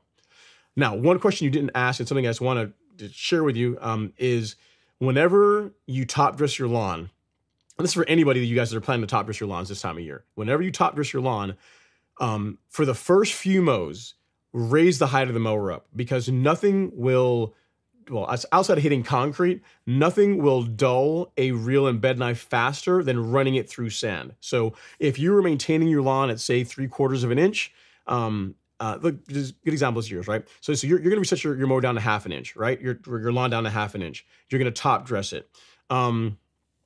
Honestly, for the first week or two when you start mowing, not after top dressing, when the lawn grows through, the first week or so when you start mowing it, I might go like 0.9. I might even go maybe closer to 1 inch and then work your way back down to 3/4, because you really want to keep the mower out of the sand. You know, it does not take, I mean, like 2 mows, 1 or 2 mows with the mower hitting a lot of sand is going to be enough to where you're going to have to backlap it. And you don't really want to have to do that with a brand new mower that you just got. So I would highly recommend, when you level it, allow the grass to grow through. I know you're going to want to get out there really quickly with the mower, and you're going to be patient, and not want to be patient. You're going to want to be gung-ho, but like try and stay that and allow the grass to grow through. And for the first few cuts, raise the height of cut up just a little bit to keep the mower out of the sand. That's the other piece of advice I'd give you. You didn't ask that, but I'm just trying to save you from having to go out and get your brand new mower and have to get it sharpened, you know, because you ran it through sand after leveling. So there's something else to keep in mind.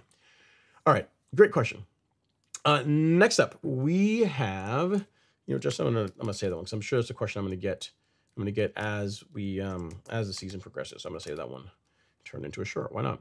All right. Next up, we have Gary Freeman. Gary Freeman is in the house, and he says, "Hey Ron, hashtag Strap Action Gang. Happy Friday. What's going on, Gary? Thank you so much for taking some time out of your Friday to come hang out here on the live stream. I appreciate you, sir." And then next we have the Trojan. Trojan Dave is in the house. Trojan Dave, I haven't seen you in a while, man. Glad to, all the diehards are all coming back. This is cool. He says, ready for this growing season. Mowing at 0.75 inches twice a week. Should I bag the grass clippings or let them fall into the lawn? Are there any situations where you would bag the clippings? It depends on you. So if you are all about the best appearance, best color, best appearance, bag the clippings. The negative to doing that is you got to get rid of them, right? You're creating all this trash you have to get rid of. If you're using growth regulator, that's less of a problem because the amount of clippings that are going to come off the lawn are not going to be that much. The benefit to mulching is it's free fertilizer, right? You know, the research says that if you mulch the clippings back into your lawn over the course of a season, it's almost like getting a free fertilizer application. So there are some benefits to doing that.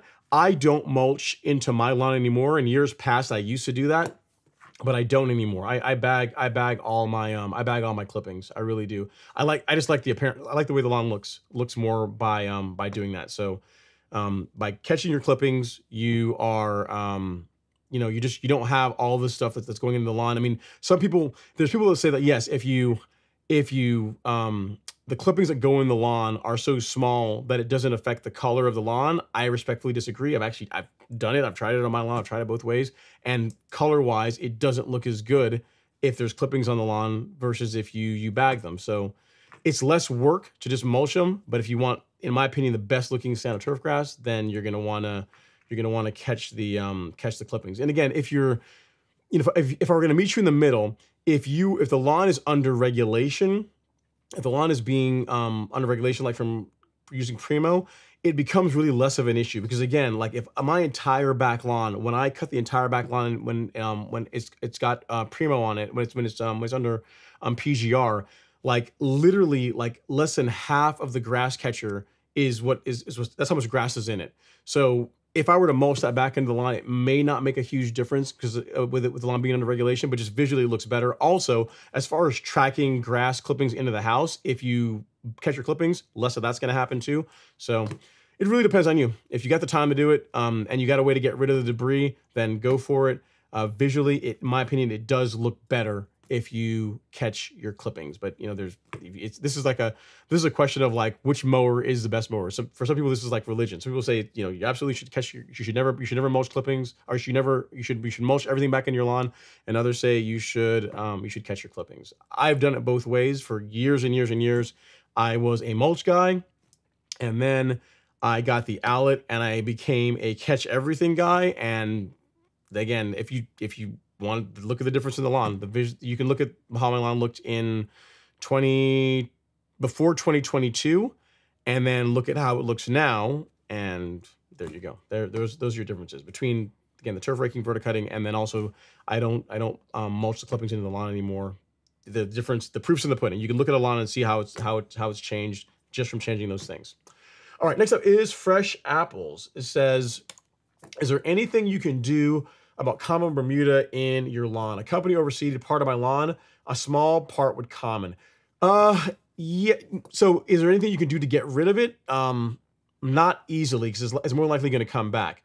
What you can do is use growth regulator to hide it. So if you use growth regulator on your lawn, it does, on a lawn that has common and hybrid, the common will be less apparent. You're not going to see it as much. If you go looking for it, you will be able to see it, but using PGR, using Primo, makes it less apparent than if you don't use it. So that's a thing I would say. There's not really a way to selectively remove common Bermuda out of hybrid. No one's cracked that cookie as yet. But as far as hiding it and being a little bit less apparent, growth regulator is what I found works well as a way to do that. I'll be able to share something with you guys here soon that if you have some common in your lawn, really does help with that. Primo works well, but there's something I'm going to be able to show you guys that really even takes that to another level. So yeah, I hope that helps. Fresh apples. What I'd say is PGR, because what you'll find is common Bermuda in a hybrid lawn tends to be, it tends to look more lime greenish in color. I mean, it's still green, but it's not as dark in color as the hybrid. So to help hide some of that, again, growth regulator is a good tool for that purpose. And what I use, again, is Primo. So that's what I would go with. All right, next up he says, I'm worried in the summer the lawns are going to look bad when cut short. Yeah, again, to kind of, not to sound like a broken record, growth regulator. That's what I would tell you to do. All right, next up it says, Will Covey says, why do you think your lawn greens up fastest in the neighborhood? Is there anything specific you can attribute it to?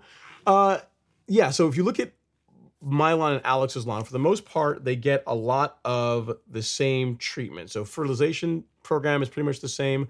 The thing that's different about my lawn is every month, every single month, I'm religious about this. Every month I ensure that I put Essential G down. I put down a granular biostimulant on my lawn every single month. That is the one thing that's a big difference between his program and what I do. I also, leading up to the season, I also turf rake. He doesn't really have a way to turf rake. He doesn't have a, I mean, sometimes he'll borrow my outlet, but he can't do it as often as I do it.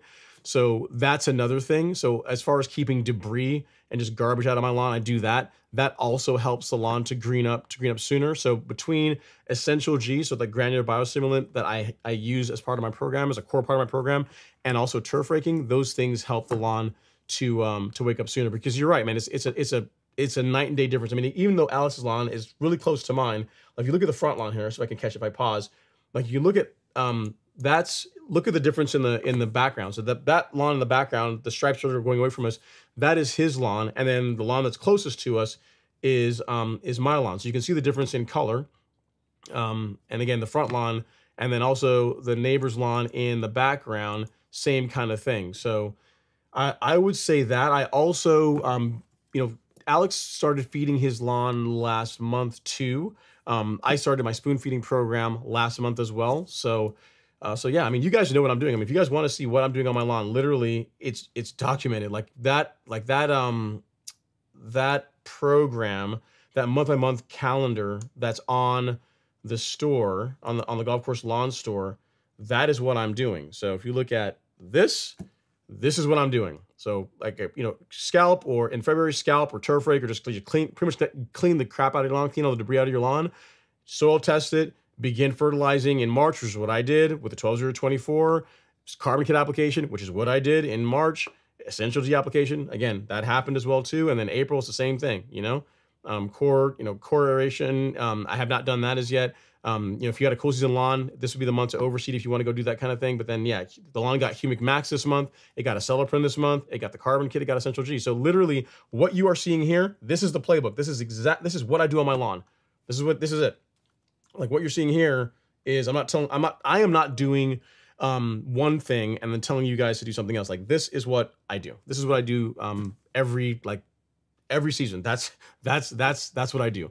And as far as small tweaks, and if I make small changes, I will add that. Now, if I'm testing a like a new product, like that won't be reflected in here. But some of the stuff that I'm testing this season will not I won't attribute how the front lawn looks to that. They're not gonna, it wouldn't help the lawn with green up, is what I'm trying to say. So I'll share that with you guys here. Maybe next month we'll see. But yeah, that program that's listed there, that is what I do. And I do it consistently. The thing is that it's not like 1 month I do it and then next month I take off, like 1 week I mow the lawn consistently and then another one I don't. And then 1 month I turf rake, another month I don't. 1 month I put Essential G down and like 2 months go by, I don't do anything. Like I do this consistently all the time. And that's what leads up to these results. You know what I mean? So it's not magic. It's just doing the same thing consistently over time. And that's how you get results like that. So it's again, I'm really happy with how the lawn's doing this season. It's definitely come alive sooner this year than it has in years past, and also the color this year is looking really nice too. So hopefully that helps, Will. Again, if you need anything else, let me know. But again, you've got the answers to the test are on the store under the calendar. All right, next up is Kevin L. He says, can I mix Acelepryn SC and Pillar with my PGR and Turfplex when I'm doing my every 15-day spoon feeding? I wouldn't. So if you think about that, Acelepryn, for a couple of things. Acelepryn SC, so your fungicide, and Acelepryn SC, your insecticide, and Pillar SC, which is your fungicide. Really, you're going to be applying Acelepryn once now, and then maybe once again in like August timeframe. So there's no need to do that every time you're spoon feeding the lawn. And also another standpoint is Acelepryn and Pillar both need to be sprayed or should be sprayed with a larger droplet, so like a flood jet tip, and they should be watered in after application. Whereas growth regulator, which is like Primo and Turfplex, should not be. So Turfplex and Primo, you would mix those two, you'd spray them on the lawn and allow them to dry. They work by foliar uptake, whereas Acelepryn and Pillar need to get in the soil to work. So if you're asking me, can you mix Acelepryn and Pillar and spray those at the same time? Yes, absolutely, no problem at all with doing that. And if you're asking if you can mix Primo and Turfplex and spray those at the same time, yes, but I would not do that combination, like all four of them together. I would do like Acelepryn and Pillar, do that, and then like growth regulator and Turfplex, I would do that. That's separate. So hopefully that helps. I would not do them all together. So yeah, again, larger flood jet tip for Acelepryn SC and Pillar, and a foliar tip for Primo and Turfplex. So hope that helps, Kevin. And yeah, that's what I wish we wouldn't do that. I've never even tested that because it doesn't really make sense to mix all that together and spray them at the same time. I would do them separately. All right, next up is Sean Murphy. You guys are quiet tonight here on the gram. Make sure I'm not missing anybody. I'm not. Cool. Sean Murphy's up next. He says, happy Friday, Ron. Looking forward to another great live stream. Nothing but love from Florida. Thanks, Sean. I appreciate that. Thanks for coming to hang out from the great state of Florida. And then Glenn Williams says, is Scott, I guess is it fertilizer? Is Scott's fertilizer any good? Depends on what you're trying to go for. I mean, there's a lot of people that use Scott's fertilizer and gets a good result with it. It's a different, like Scott's fertilizer is designed for, best way to say this. It's designed for like residential use and for people that are just going to walk into a big box store and want something that they can apply to their lawn once or twice per season and then get a pretty good result. So what you tend to find with a lot of the fertilizers is they tend to be extended release. So you don't have to, you don't have to apply them quite as much. So it's a different approach. If you're someone that doesn't really like getting out there and putting fertilizer on your lawn, and you just kind of want something like you apply it and just let it do its extended feeding, knowing that, as far as the growth and color is not going to be quite as consistent, is certainly an option. The fertilizers that we carry on the golf course lawn store, like the ones from Lebanon, are really designed to be applied every 4 weeks, every 4 to 6 weeks. That's why we recommend applying them at the lower rates. So once a month you apply them, coupled with a spoon feeding program, which is what I like to do, produces, in my opinion, superior results than what you would get out of fertilizers with the big box store. So it's not really comparable. Folks say, are Scott's fertilizers good? I think for what they're designed for, they're fine. I think for the market they're designed for and for the results they're designed to produce, they are fine. But for what I like to do and what I'm trying to achieve, and what I teach, and what I think most people that are on my live stream are after, they would not be a good fit. So it's not like really one is better or worse than the other. They are different approaches to achieving very different results, if that makes sense. So it just really depends on what you're after, Glenn, and buy and apply accordingly. So that is what I would say. All right, Kevin L says, Ron, drove past your place and picking up the Revolution. Your hill is no joke, and the lawn is looking great. Well, I appreciate that, Kevin. I'm glad that the lawn passed your test when you picked up your mower. And then next up is Larry this is Larry LRCXD says, hey Ron, happy Friday. Soil test came back with everything optimal except for sulfur. 7.0 to 16.0 is optimal, minus 29.44. What to do if anything? I really wouldn't worry about it, Larry. What I would say is, if you can avoid adding additional sulfur, that would be good. But it's not something that I'd really worry about. In other words, there's not really an easy way for you to lower sulfur in a vacuum without affecting the other nutrients. So I just really wouldn't worry about it.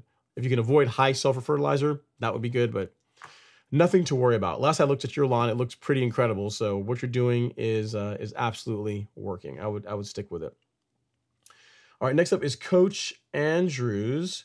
He says, came to YouTube and searched for top dressing to show a friend what it was. I found this page, and now I am locked in. I run a landscaping company in OKC, and after one video, I can tell it's going to be a good follow. I hope so, Coach Andrews. I really do appreciate that.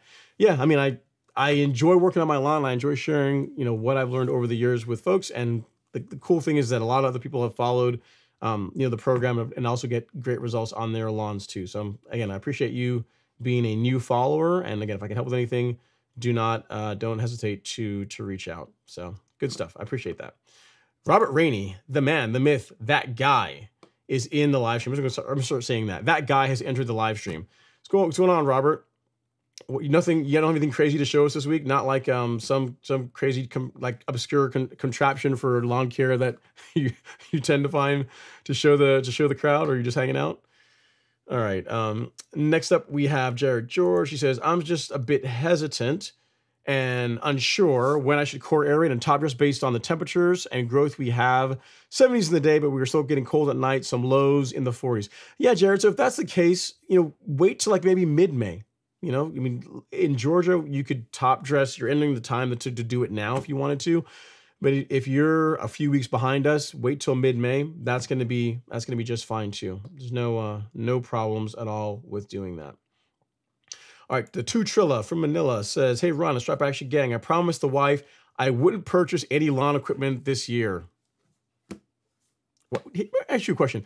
Why do you make promises where you possibly set yourself up for failure? Why would you? I mean, okay, whatever. Anyway, he says, but after watching you and the Revolution 26 put on some work, I will make an exception. There you go. I mean, don't make promises you can't keep, man. If you got to like August and say, sweetheart, you know what? We're in August and I'm just really not buying any lawn equipment this year. That's a reasonable statement to make. But you can, it's the beginning of the season, man. It's like April. You're going to say, yeah, we're not buying anything this year. And in April, I don't know.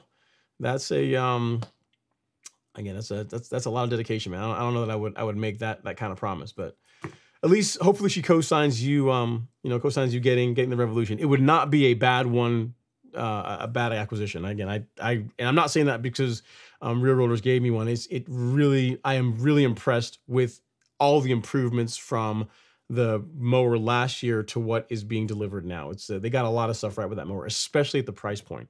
That's the thing about it that's especially compelling. All right, so we have a super chat. Let me get down here and grab this one really quick. This one is from Mr. Luis Ayabareño. He's in the house. What's going on, Luis? Super chat received. He says, Ron, finally going in the Midwest to question you just answered. Lawn green up faster than others. Mowed 5 times while most doing their first. Has to be Humic Max and Essential G. I sent you a pic. Not bad for rotary. May have to graduate to a reel soon.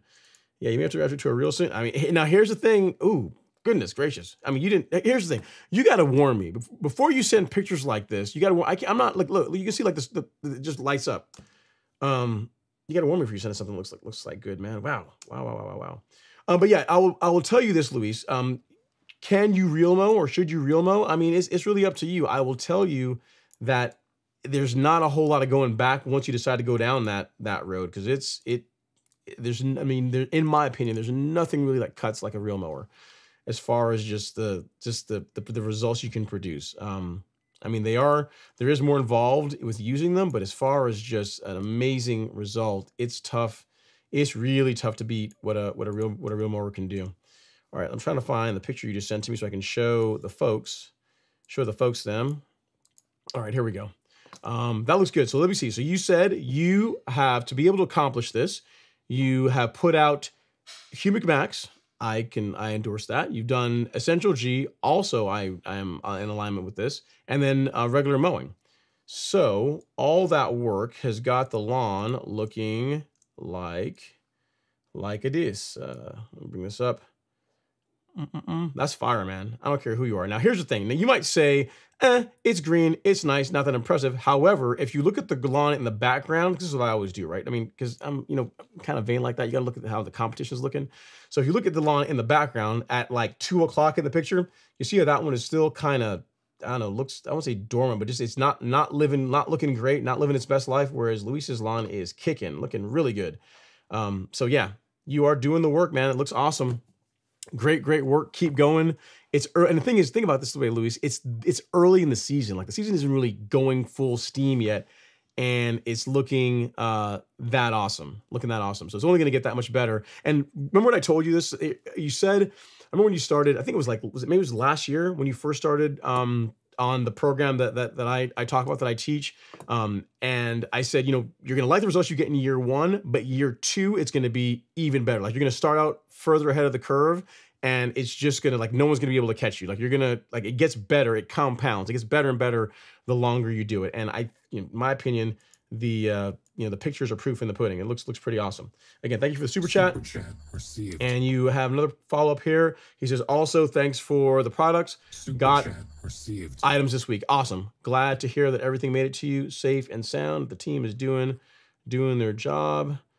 I don't have to be mean and be like, hey guys, why folks ain't getting their stuff? You know how they are. You guys are a demanding bunch. You want your stuff when you want your stuff like hours after you order it, right? So awesome. Thank you for sharing the pictures, Luis. It really does mean a lot. You know why that matters so much? Why I really get excited about looking at pictures from other people's lawns is because it's really easy to look at my lawn and be like, okay, yeah, your lawn looks great. It's like a sample of one. And, I've been working on it for a while, so it should look good. I spent a lot of time on it, so it should look good. But whenever someone that I've never met before in real life can take the content, can take the like the video content and also the content that's on the store, all the blog posts that we write and the nutrient programs that we put together, and take that and follow that on a cool season lawn. So it's not even Bermuda. It's not even like for like. It's a different type of grass, and still get what I would consider incredible results. That really that hits good. So that's awesome. So keep it going. I really do appreciate when you guys send me pictures, because it's it just really shows that it's one thing to be able to do something for yourself, but to be able to teach someone else how to do it and they get great results is what really matters. So good stuff. I really appreciate it. All right, next up is A Star 1141 says, my lawn is greened up and growing vigorously in Minnesota due to spring weather. Is it time for Primo? Could be. Typically, I have used it in the summer, but with the lawn growing fast, it seems like the time is right. Yeah, so it's a good question. A Star is if you are out mowing the lawn regularly. So if your lawn is, let's say your lawn looks like how Luis's lawn looks. If Luis says, hey man, this is how my lawn's looking. Should I use growth regulator now? I'm like, yeah, you absolutely can use that. That's a great candidate for Primo Max. And you said you used it last year during the summer. I find it works better if you introduce it to the plant early. So like start now. And you can slowly, if you need to, you can slowly ramp the rate up as the season progresses. That's gonna reduce the chances of you having discoloration, like the tip burn that you get from the first time you spray it. But yes, to answer your question, if you're out regularly mowing the lawn and if you want to use Primo now, you absolutely can. There's nothing holding you back from doing that. No problems at all with that. The test you want to pass is, are you regularly mowing it? Is it largely greened up and doing well? In your case, I haven't seen a picture of your lawn, but I gave you an example. If it looks like how Luis's lawn looks, then yeah, by all means, go for it. By all means, go for it. All right, next up is Brian Tanner. He says, "Good evening, Ron." Evening, Brian. Hopefully you're doing all right. And then next up is Ryan Babbage. Ryan Babbage. He says, "Hey, Ron, what's a good way to identify nutsedge? I have cool season grass, and I'm not sure if it's nutsedge or maybe ryegrass. Not sure. Thanks for the help." So you can take a picture. If you take a picture of it and send it to me, I can take a look at it and tell you what I think. You can also take a picture of it and go to Google image search. So like images.google.com, I think is what it is. You paste it in there and it'll give you it does a reasonably good job of identifying, what you got going on in your lawn. This time of year, I mean, it could be nutsedge. It could also, I mean, it could also be POA.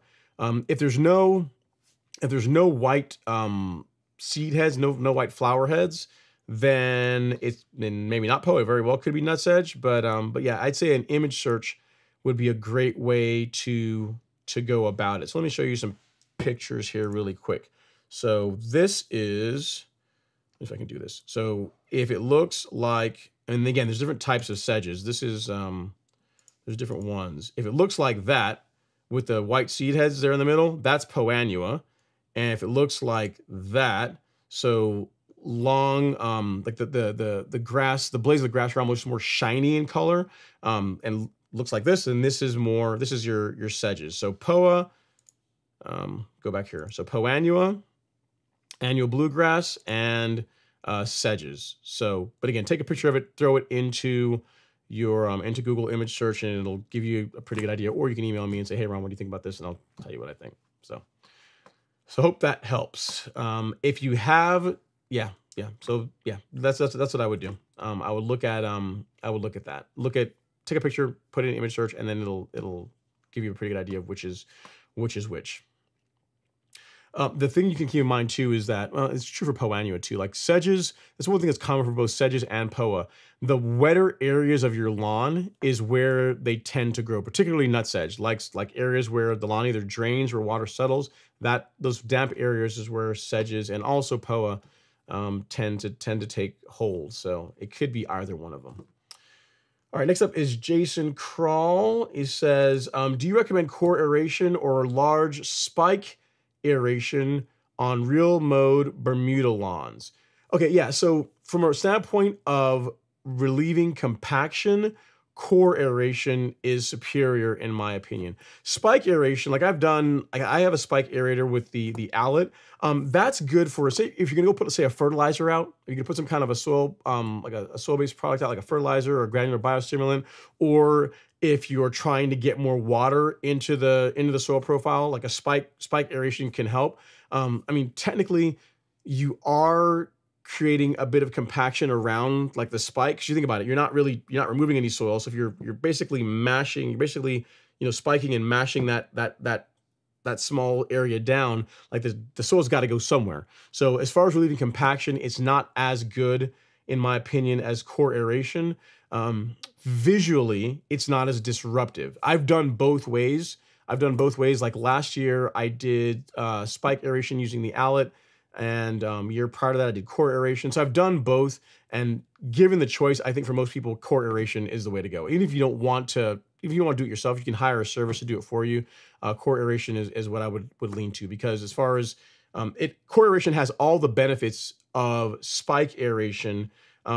And the only real negative being that visually it is more disruptive. It looks more ugly than if you do spike aeration. Like spike aeration, if I go out and spike aerate the lawn, like I could do that this weekend if you guys want to see what it looks like. If I go out and do that, unless you actually go up and look at it, you're not, like from a distance, you're not really going to be able to see that it was done. Whereas core aeration, you're going to tell the lawn was core aerated. Like there's no doubt in your mind that happened. So they serve different purposes. I think if you core aerated once per season, and if you wanted to spike aerate a couple times on top of that, like particularly before you're about to put a fertilizer out or any kind of soil-based product out, that would be good.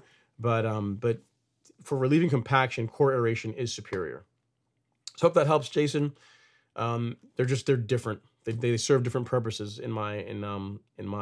They're not the same. They're not like things. Similar, but not the same. All right. Ozman says, my brother-in-law says it looks like St. Augustine. Okay.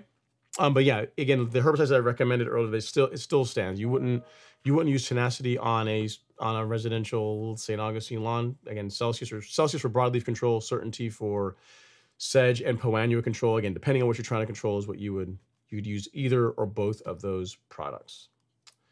All right. Next up, Osman says, I also did get a couple Celsius packets due to watching your channel. Nice. That should do a pretty good result for you. The thing I would say, Oz, if to really get the best possible results with Celsius, use some surfactant with it. Use surfactant with it. I mean, for most post-emergent herbicides, surfactant is a good addition. Like an exception to that is this. Like the Velocity, if you guys get this, some of you guys have cool season lawns, do not use surfactant with this. It's on the label. It's on their guidance on the website. And when I was talking to the New Farm rep, he also specifically mentioned, he says, yeah, no surfactant whenever using Velocity. No need to do it. Don't use surfactant of any kind with it. Just the product, water. If you want to use a little bit of dye to be able to see what you're spraying, that's fine too, but no spreader sticker, no surfactants with it. All right, next up, we got Austin Ostreicher. He says, Ron, I can't seem to get the time to spray my liquid FERT app except in the heat of the day. Am I wasting my time and money? No, not really, Austin. I mean, you're still getting it down. Yeah, I mean, it still works. I mean, this time of year, it's not really that hot outside. So if you sprayed in the middle of the day, it's really not going to be that much of a difference. I mean, the big negative I would say to spraying in the middle of the day is it tends to be like the wind, like as far as breeze, tends to be higher when the hotter parts of the day than in the evening or in the early morning time. So from that standpoint of like managing, like not having issues with like drift, like the product blowing all over the place, like that's a big positive to spraying either in the morning or spraying in the evening. But no, you're not wasting your time and money. If you only have time to get out there and spray when it's 10 or 11 a.m., get out there and spray when it's 10 or 11 a.m. I mean, that's still fine. I mean, the services around here that the lawn care services that spray the lawns in this neighborhood, they're out here all times a day. Morning, middle of the day, evenings, whenever they can get out here and do it is when they do it. So it's the big thing I would just say is that you are more likely to encounter breeze and drift is more likely to be an issue in the hotter parts of the day. But outside of that, whenever you can do it, get out there and do that. You are very welcome, Osman. No problem at all. My pleasure.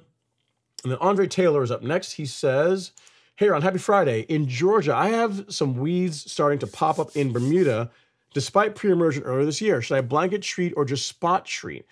Depends on the weed you're talking about. To answer your question, if you can get by with spot spraying, I'm always going to push you towards that than blanket spraying.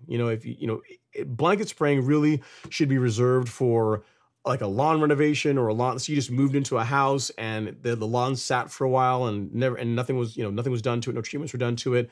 That's where you really want to go with blanket spraying. If you've got like a cool season lawn and it's overrun with Poanua, like for example, if you're spraying something like Velocity, like this is designed to be blanket sprayed. Like they have like guidance on the label. They have like separate documents all about blanket spraying it. So blanket spraying should be reserved for when there's an infestation of weeds throughout the entire lawn. If you have like a few areas here and there where you've got like clumps of weeds, I would either pull them or do spot spraying, because even though herbicides are, if you use the herbicide that is labeled as safe or labeled for use on your particular grass type, it's still a stressor. If you use Celsius is an excellent herbicide for warm season turf grass, but it's still a stressor. It's still more stressful to the grass than just pulling the weed or not doing anything. So, in general, if you can avoid blanket spraying, I would do so. I would stick with spot spraying whenever you can. All right, Andre Jennings is up next. He says, actually, make a note here. Andre Jennings, Gerald Jennings, I'm sorry, is up next. He says, Ron, he says, should certainty and Celsius be used as a blanket spray application? It can be if needed. If you don't need a blanket spray of the lawn, kind of like the question I just answered earlier, you shouldn't. So if you've got a few areas of the lawn that that have both like some spurge in it and have some sedges in it, then yes, you can mix the two of them and you can spot spray those areas. If the entire lawn, like again, to use example, you got a lawn that's been neglected or you didn't do your pre-emergent app, or you mistime your pre-emergent apps, you've got a lot of weeds all throughout the lawn. In that case, yes, a blanket spray. But as a general rule, really, it's not something you should have to do very often. Like if you blanket spray the lawn with that combination at the correct rates, it should be a one-time thing. And then if there's a few weeds here and there, you should be able to just spot spray. You shouldn't have to be blanket spraying the lawn every month or even regularly. Like Celsius and Certainty, when sprayed at the correct rates, are very effective herbicides for cleaning up the majority of weeds that you're gonna encounter. So if you need to, yes. If you don't need to, then I wouldn't. So great question, Gerald. As far as blanket and spot spraying. Again, if you can, like, to put it in perspective this way, right? Like I pretty much use Certainty on my lawn every year because there's a couple of areas of the lawn where I get sedges every year, and I just spot spray those areas. I don't blanket spray like the areas where I get, because I've got sedges in those 2 or 3 spots.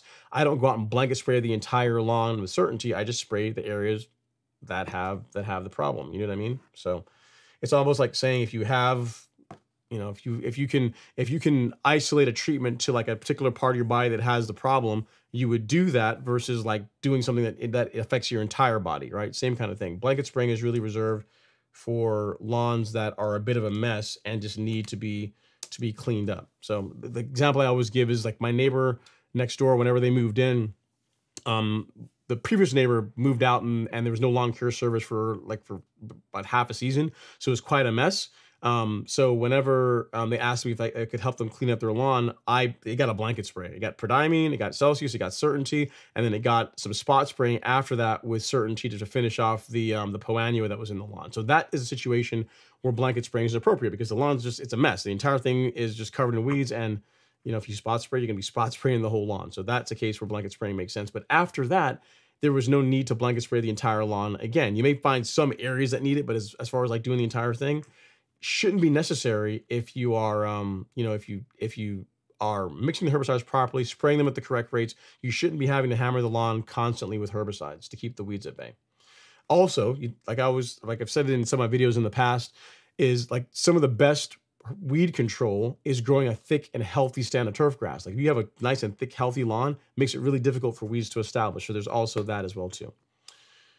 All right, next up we got Adam Parker is in the house. He says, "Hey Ron, I have Tiff Tuff in my yard. We added drainage line to the downspouts. Any fair in cleaning up with Tiff with 419 in those areas with the color differences due to availability? Thanks in advance." Yeah, so here's the thing. I would, it's going to be a slower process, but unless you know that your lawn was planted with certified Tifway 419, and then you're also going to go to another sod farm that has certified Tifway 419, you are rolling the dice on if it's going to match or not. So if you want to ensure it's absolutely going to match, what I would suggest is to just plug the area. Take plugs from the parts of the lawn that are doing well and transfer them to the areas that you had the damage from putting the drainage in. Because when you get a few pieces of sod, it might match okay, but it might not. And again, with Bermuda, once it's in, it's in. So I don't know that I would take that risk personally. I would be patient and just transfer plugs in there and just give it time to grow in. So hope that helps, Adam. Great question. I mean, I've seen it. I've experienced it personally with Tifway 419 sod that's supposed to match, but it doesn't. And I have a neighbor that like a whole section of their lawn is 2 different variants of Tifway 419. So I'm not telling you what I heard. I'm telling you what I personally experienced, and someone else that's about a 9 iron away from me that has the exact same thing in his lawn. And all you can do now is live with it, because there's not, again, unless you're gonna renovate and start all over, there's just not a whole lot you can do about it once it's in. All right, next up is Thomas Wharton. Wortman says, my soil is over my sidewalks. Any suggestions on how to correct that, or do I have to get a sod cutter and regrade? Your soil is over your sidewalk. Do you mean that if this is your sidewalk, the soil of the lawn is higher than the sidewalk? If that's the case, depending on how extreme it is, yeah, you may have to, and if you want it to be a little bit closer, then yeah, you may have to get a sod cutter, fold the sod back, remove some material, and replace the sod. I got to tell you though, Thomas, I'm a fan personally of the lawn being either even or slightly higher than the sidewalk or driveway. Reason being is that you are far less likely to damage your mower if you're real mowing, far less likely to damage your mower if the lawn is a little bit higher. Because you can, like, you got the hardscape here, and when you're mowing, like, the reel can almost even just hang off a little bit, and there's not like any concrete for it to get nicked on. And another thing to consider is like drainage. So if you ever see a lawn sometimes where, like, say this is your driveway or sidewalk and this is the lawn and it's low, whenever you get rainfall and the water runs off the sidewalk, guess where it's going to settle? Like that area right there, right up against the sidewalk or driveway, you're going to have water settling there, which leads to all kinds of problems. So given the choice between the two, either even or slightly higher is what I'm a fan of. It drains better. It's easier to mow. You know, so again, I haven't seen your lawn. I mean, if it's like, you know, foot higher or 6 inches higher, then yeah, you're probably going to want to, you know, remove some material and get a little bit closer. But even when you regrade, I would still bias towards keeping the lawn a little bit higher, even if it's like, you know, half an inch higher than the sidewalk or driveway for the reasons that I just mentioned. All right, next up is Ozman. He is back, and his comment and or question is there any way to scalp my grass when I have an old school riding mower and many slopes, and is there any way to not scalp my grass? I'll start over. Osman has a question. He says, is there any way to not scalp my grass when I have an old school riding mower and many slopes and hills on my yard? I can send you pics. I'm not sure how. Yeah, so it depends on how bad of a slope we're talking about here, how bad the grade is. I mean, you obviously want to be careful if you're on a riding mower with it not, you know, you don't want to get to the point where it can tip over. For safety reasons, you want to be careful. But I can tell you what I find produces a good cut when you're mowing a sloped lawn. And actually, you can see it. I can show you in the pictures here too, so I can show you on video. So come on, speed up. If you look right here, you can see how I mow my lawn. Okay, perfect. See, talking is one thing, but a video or picture is worth 1,000 words. So you see how the lines, the stripes are diagonal. Like mowing a pattern like that, I find to be the best of both worlds. Because if you mow lengthwise, like say this is the slope and you mow lengthwise like this, what you're going to find is the side of the mower that is lower is going to cut a little bit lower than the side that is on the higher side. And then going straight uphill or straight downhill, just for safety reasons, I don't really recommend that. So the best cut that I find you can get on a slope is mowing diagonally. You're splitting the weight more evenly across the surface when the mower is running over it. The only thing you have to be careful of is, again, I don't know how extreme your slope is, because if you're going sideways, you don't want to do anything where the mower could tip over. You know, so it's got to be a slope that is not so steep that when you're going sideways, there's a chance of the mower, you know, you flipping over and there being a problem. So again, the picture that I showed, or the image, that the video I showed you right there, is what kind of illustrates what I'm talking about. I find mowing mowing diagonally produces the best results. So if you look really closely, you can see where I've done cuts lengthwise, which again works okay. But whenever I finish cutting the lawn lengthwise, I always finish up with a diagonal cut, because what you tend to get is, and again, it depends on how picky you are. And I'm pretty picky, but depending on how picky you are, you'll see it. Whenever you mow like lengthwise like this, you get like this stepped, like terracing effect, with the mower going across the lawn on a slope. Whereas when you mow like this, it tends to be more even, as you can tell in the picture in the video I just showed you. Like it looks like nice and smooth, and there's not any high or low spots. There's no scalping. So if you can, and if your slope will permit it, mowing diagonally, I find, produces the best results on a slope. So give that a shot, Osman. Again, assuming that you can safely do that, and see how that works out for you.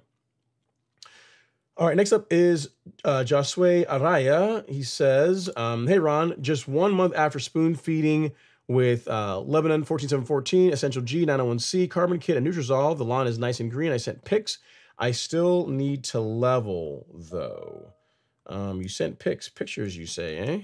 Let us see if I can find any pictures from you.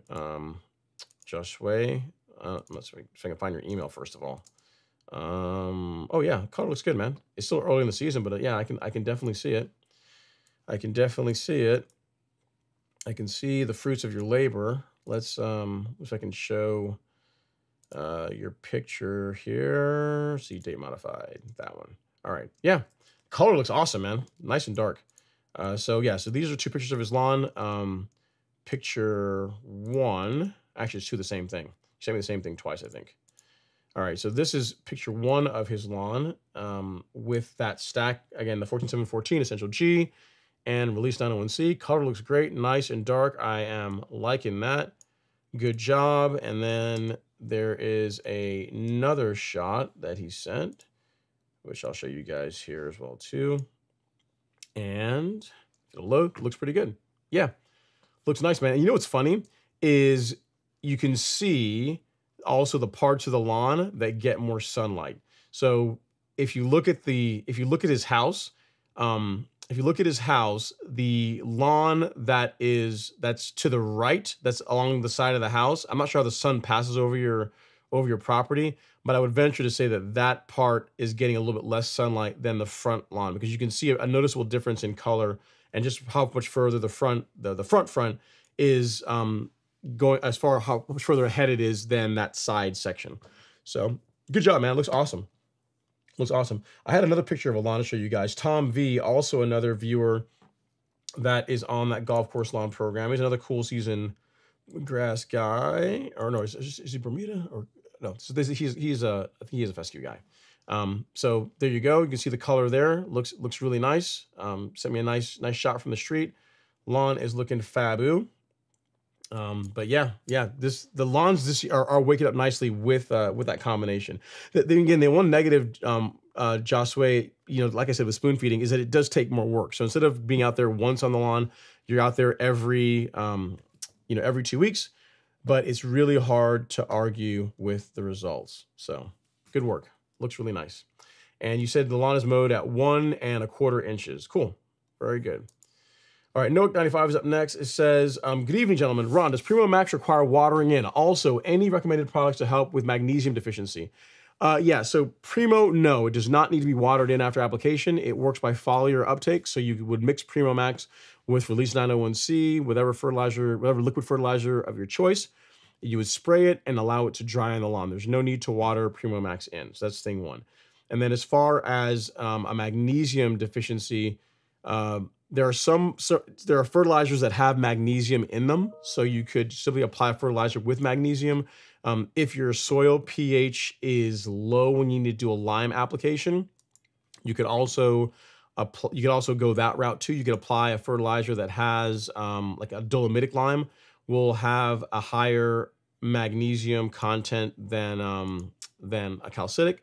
So there's a couple of different ways of going about that. So it just again, a product that has magnesium is what I would say. There's fertilizers that have magnesium in them. There are lime products, assuming you need that have lime in them. I'm trying to check here and see if any of the Lebanon fertilizers have it. I want to say maybe the greens grade ones do.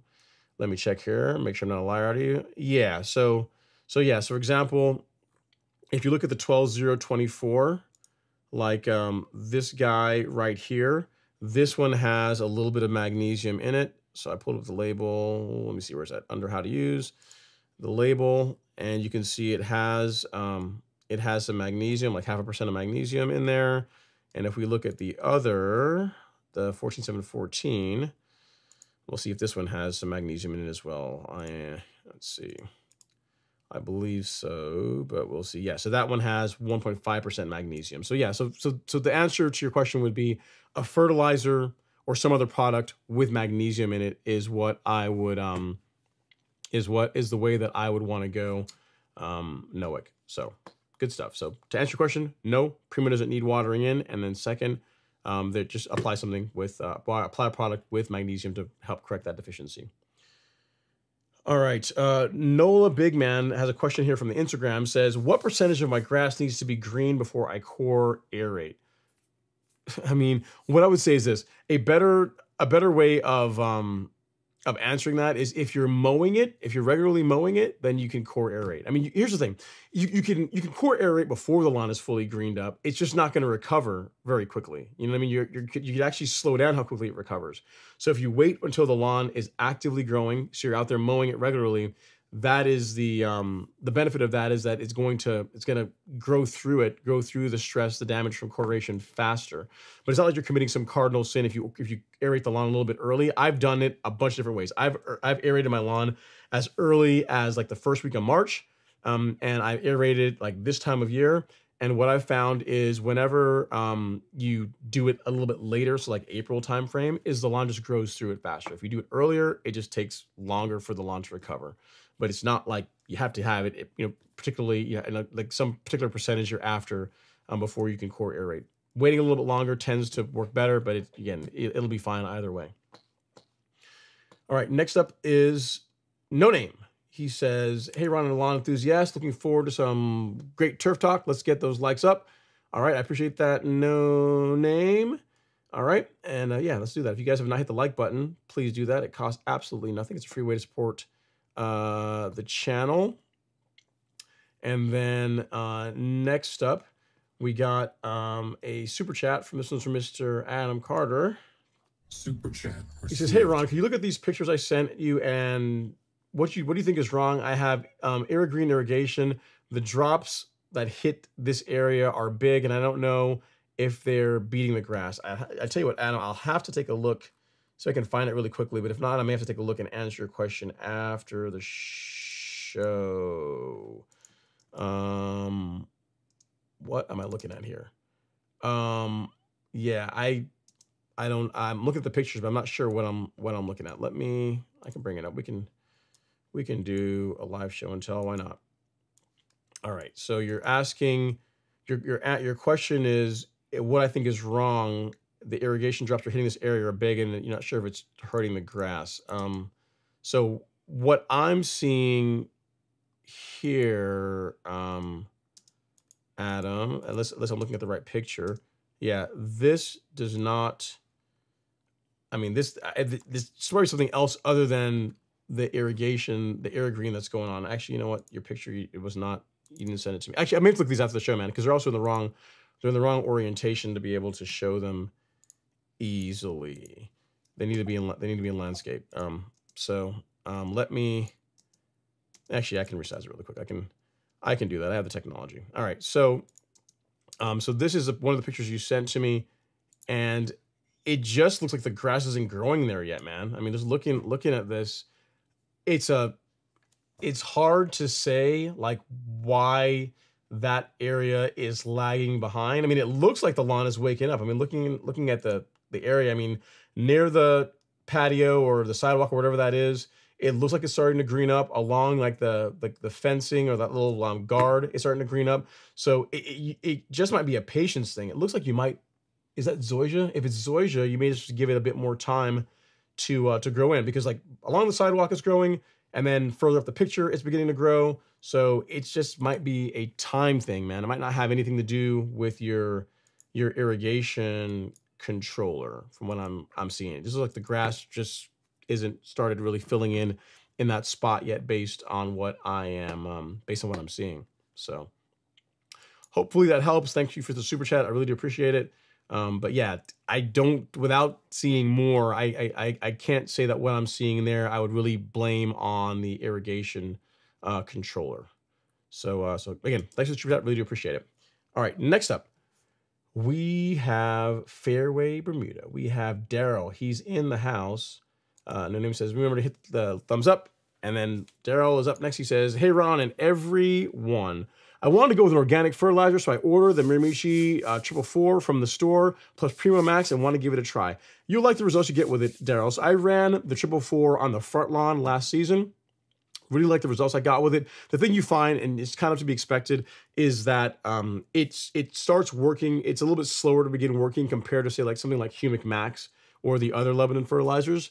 But once it begins to break down, it produces a great color. It's got iron in it. It's a really nice package. It's got iron, got humate in there. They also put a microbial package in it as well. So it's a very quality product. I think you're going to like the results that you get with it. And then Primo, I mean, all I can say is there's life before growth regulator and life afterwards. And once you start with it, you will wonder why you waited so long. Only piece of advice I'd give you when it comes to Primo is start slow. Like so go out at half rate. And in my opinion, I've seen your lawn, you have a hybrid Bermuda lawn, just spray it at half rate every 2 weeks. Like that I find works really well. You avoid the issue with like the bronzing, the tip burn that you get like the initial time you spray it if you do that. And it just works better. You never have to worry about the lawn really coming out of regulation. It's a good way of going about it. So the only negative is you got to be out there twice spraying your lawn. But for you, I don't think that's going to be a problem. So appreciate the support, sir. Glad that you're going to try the Triple 4. Keep me posted as far as how it does for you. Jared George is back. He says, with liquid spoon feeding for liquid fertilizer, I got a nice TJet tip for a foliar spray, but I was wondering, should I mix a surfactant or should that only be used for herbicides? Yeah, as in general for spraying fertilizer, or at least the ones that we carry on the golf course lawn store, there's no need to add a surfactant with them. You'd want to limit the spreader sticker or surfactant to herbicide use. You don't need to use you need to use a surfactant whenever you are spraying liquid fertilizer, whenever you're spraying growth regulator. No need to add surfactant. Just spray them as they are, allow them to dry, and you're good to go, Jared. No need to complicate things. You don't need no need to fix something that doesn't need fixing. It's the products are designed to work as is. No need for any kind of adjuvants to be added to them. They should work just fine. Assuming you mix them properly and spray at the correct rates. Shouldn't be a problem at all. James Smith says, where are the likes tonight? I know, right, James? We're like 140 people in here. Well, 130 likes. I mean, we're catching up, but normally we're a little bit further ahead than that, you know? So I don't know. Maybe you guys just don't like me as much anymore. I'll just live with it. All right, Lewis P. 886 says, I have a 4-gallon sprayer from Petra. Is it possible to add on quick connects for the different nozzle tips? Thanks. You should be able to. Yeah, I mean, you should be able to plumb like a disconnect onto the end of it. Like most sprayers have a tip that is the tips can be interchanged. I'm pretty sure the Petras are the same way. So if you get yourself a set of like TJet tips, it takes like, I don't know, 15 seconds if you're really slow to to unscrew the cap, take the gasket out, put the new tip in, put the gasket back in, screw the cap back on, make sure it's oriented properly, and away you go. But if that's too much work, or if you want to have like something you can like literally clip, like snap in and out, then yeah, you may have to do some plumbing to add like a quick connect, like female to the end of the wand, and then you can get like some of the the 45 fittings that you can then just can easily swap in and out. But it sounds like a lot of work to me. I might just swap the spray tips. That sounds like less headache personally. But in theory, yes, you should be able to. Should be able to do what you're after. All right, next up is Eric. Eric, he says, how do you keep your front lawn so green on a slope? Mine struggles, especially during the summer months. Any tips on slope lawns would be highly appreciated. Yeah, so the big thing I would say, Eric, is just like the way I mow it, right? So I try to minimize scalping by mowing the lawn diagonally. And also every slope is different. You have to figure out what your particular lawn likes. So like my front lawn, the lowest that I can go on it and have it still look good is like 5/8, which is where it's at right now, right? So 5/8, like 0.62 inches, that's about as low as I can go with it and not have issues with scalping and just overall the color looking nice. Several years ago when I was cutting at 1/2 an inch, the front lawn that year never really looked good. I mean, it cut okay. I had anytime I had an area where, how can I describe it? I can actually show you guys. It's probably easier to show than talk. So, whenever it comes around to the front, I'll show you really quickly here. I'll pause it. Okay. So you see the top of the hill there. So there's a sidewalk that's at the bottom. There's also a sidewalk at the top that goes through the front door.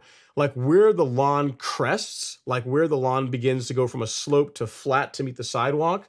If I'm mowing much below the current cutting height, which is 5/8, when the mower goes over that, it'll tend to scalp a little bit and discolor. So for your lawn, figure out like how low you can get away with. Most slopes you should be able to do 3/4 of an inch without much issue, assuming that it's relatively level and smooth. And outside of that, if you can verticut the lawn a couple times per season to help, help prevent the lawn from getting spongy, because that is going to also cause cutting problems. Those two things, diagonal mowing, verticutting, and or turf raking the lawn throughout the season, is going to help.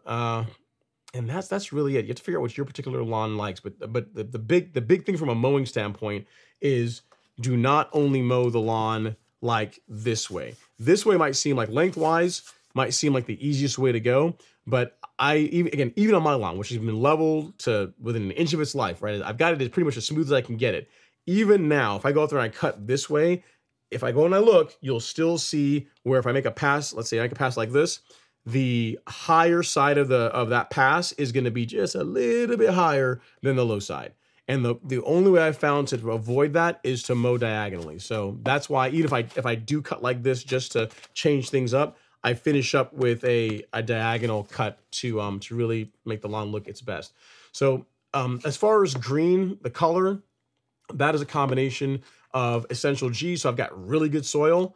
And then, so I run a good biostimulant program, and then my spoon feeding program. So the front lawn, I'll tell you, so for the front lawn this year, what has it had? It has had the 12024 fertilizer, and it's been spoon fed with the 901C carbon kit. So I'll show you, I'll show you exactly what it's had. It's had, the first fertilizer that hit the front lawn this year was in March, was this Stress 024. That's what the entire lawn got, front lawn included. And then in March, starting on the 15th, it started getting fed every 2 weeks with this, with the 901C carbon kit. So it's 3 products: Release 901C, NutriKelp, and BioSpectrum. So every 2 weeks it gets that. And then, of course, a little bit of Nutrizolve, a little bit of micronutrient in there for a little bit extra pop of color. But that's really it. Every 2 weeks, spraying liquids, and then just regular mowing. And then the front lawn is already under regulation with Primo. So the front lawn has already got growth regulator. That also helps tighten it up and really give it that nice dense look, dense color. Again, like the way the lawn is now, if you guys see my video of the Revolution, actually I can link it in here in the chat. I do like my initial thoughts video of the Revolution, and you can see how much clippings came off of cutting. I cut the front lawn, and I cut the vanity strip, and I cut the swale area. And like the amount of clippings that came out of the lawn are next to nothing. So I really can't stress enough, like if you're someone that's gonna real mow your lawn, especially at 3/4 of an inch or lower, like growth regulator really makes a big difference in the appearance of the turf. It really does. I mean, it tightens it up. You get a deeper color. The turf just looks so much better when it's under regulation. And as far as like clippings that come off the lawn, they're drastically reduced. Like I think Syngenta quotes it as like 50% reduction in clippings, and that's about right. So I can actually, so I can show you guys here. So I can actually show you guys the amount of clippings that came off it. I think I've got I'll just take a screenshot and show you really quick. So, okay, yeah. So this is a perfect example. So can I screenshot that? I think so. Bear with me. All right, so yeah. So this is an example of mowing the entire front lawn, mowing the swale area, and mowing the vanity strip. And this shows what clippings came out of the lawn from that process. Once I got it right here. Yeah, so this is from that video, and I'll link it in the chat in case you guys want to see, to show you the effects that growth regulator can have on your lawn. So look at that. That's the basket. You can see it's not even, I would call that what, an 1/8, maybe a 1/16 full. There's hardly anything in there. So that, that whenever you cut the lawn, it's almost like getting a haircut. A good way of thinking about it is this way, right? If you wait until you need a haircut, like a guy, like your hair doesn't tend to look as good versus if you cut your hair regularly. So if every week or every 2 weeks you go out and you get a haircut no matter what, your hair just tends to look more, it just looks better than if you wait until your hair looks like all grown out and raggedy looking, and then you go out and get a haircut. Not as good as if you just are always taking a little bit off. Your lawn is very much the same way. If you get there and you're mowing it, you're just taking a little bit off each time. You just the dust is coming off, as you can see from this screenshot. It tends to maintain its color because you're not taking as much clippings off, so the color tends to stay nice, and that produces a lawn that looks like that looks like that produces that color. So what I would say is a good spoon feeding program to include Primo Max, to include a growth regulator. Like, it really does make a big difference, a noticeable difference in the quality of your lawn. If you guys want to see that video, I'll link it here in the chat for you guys as well, in case you're interested. But yeah, that is I just can't stress enough like how important like the entire thing is. You know what I mean? Like, it's why I look for the next comment. You know, a lot of folks say, you know, like what you do, like how do you get the results that you get? It seems like it's a lot of stuff that you apply to your lawn.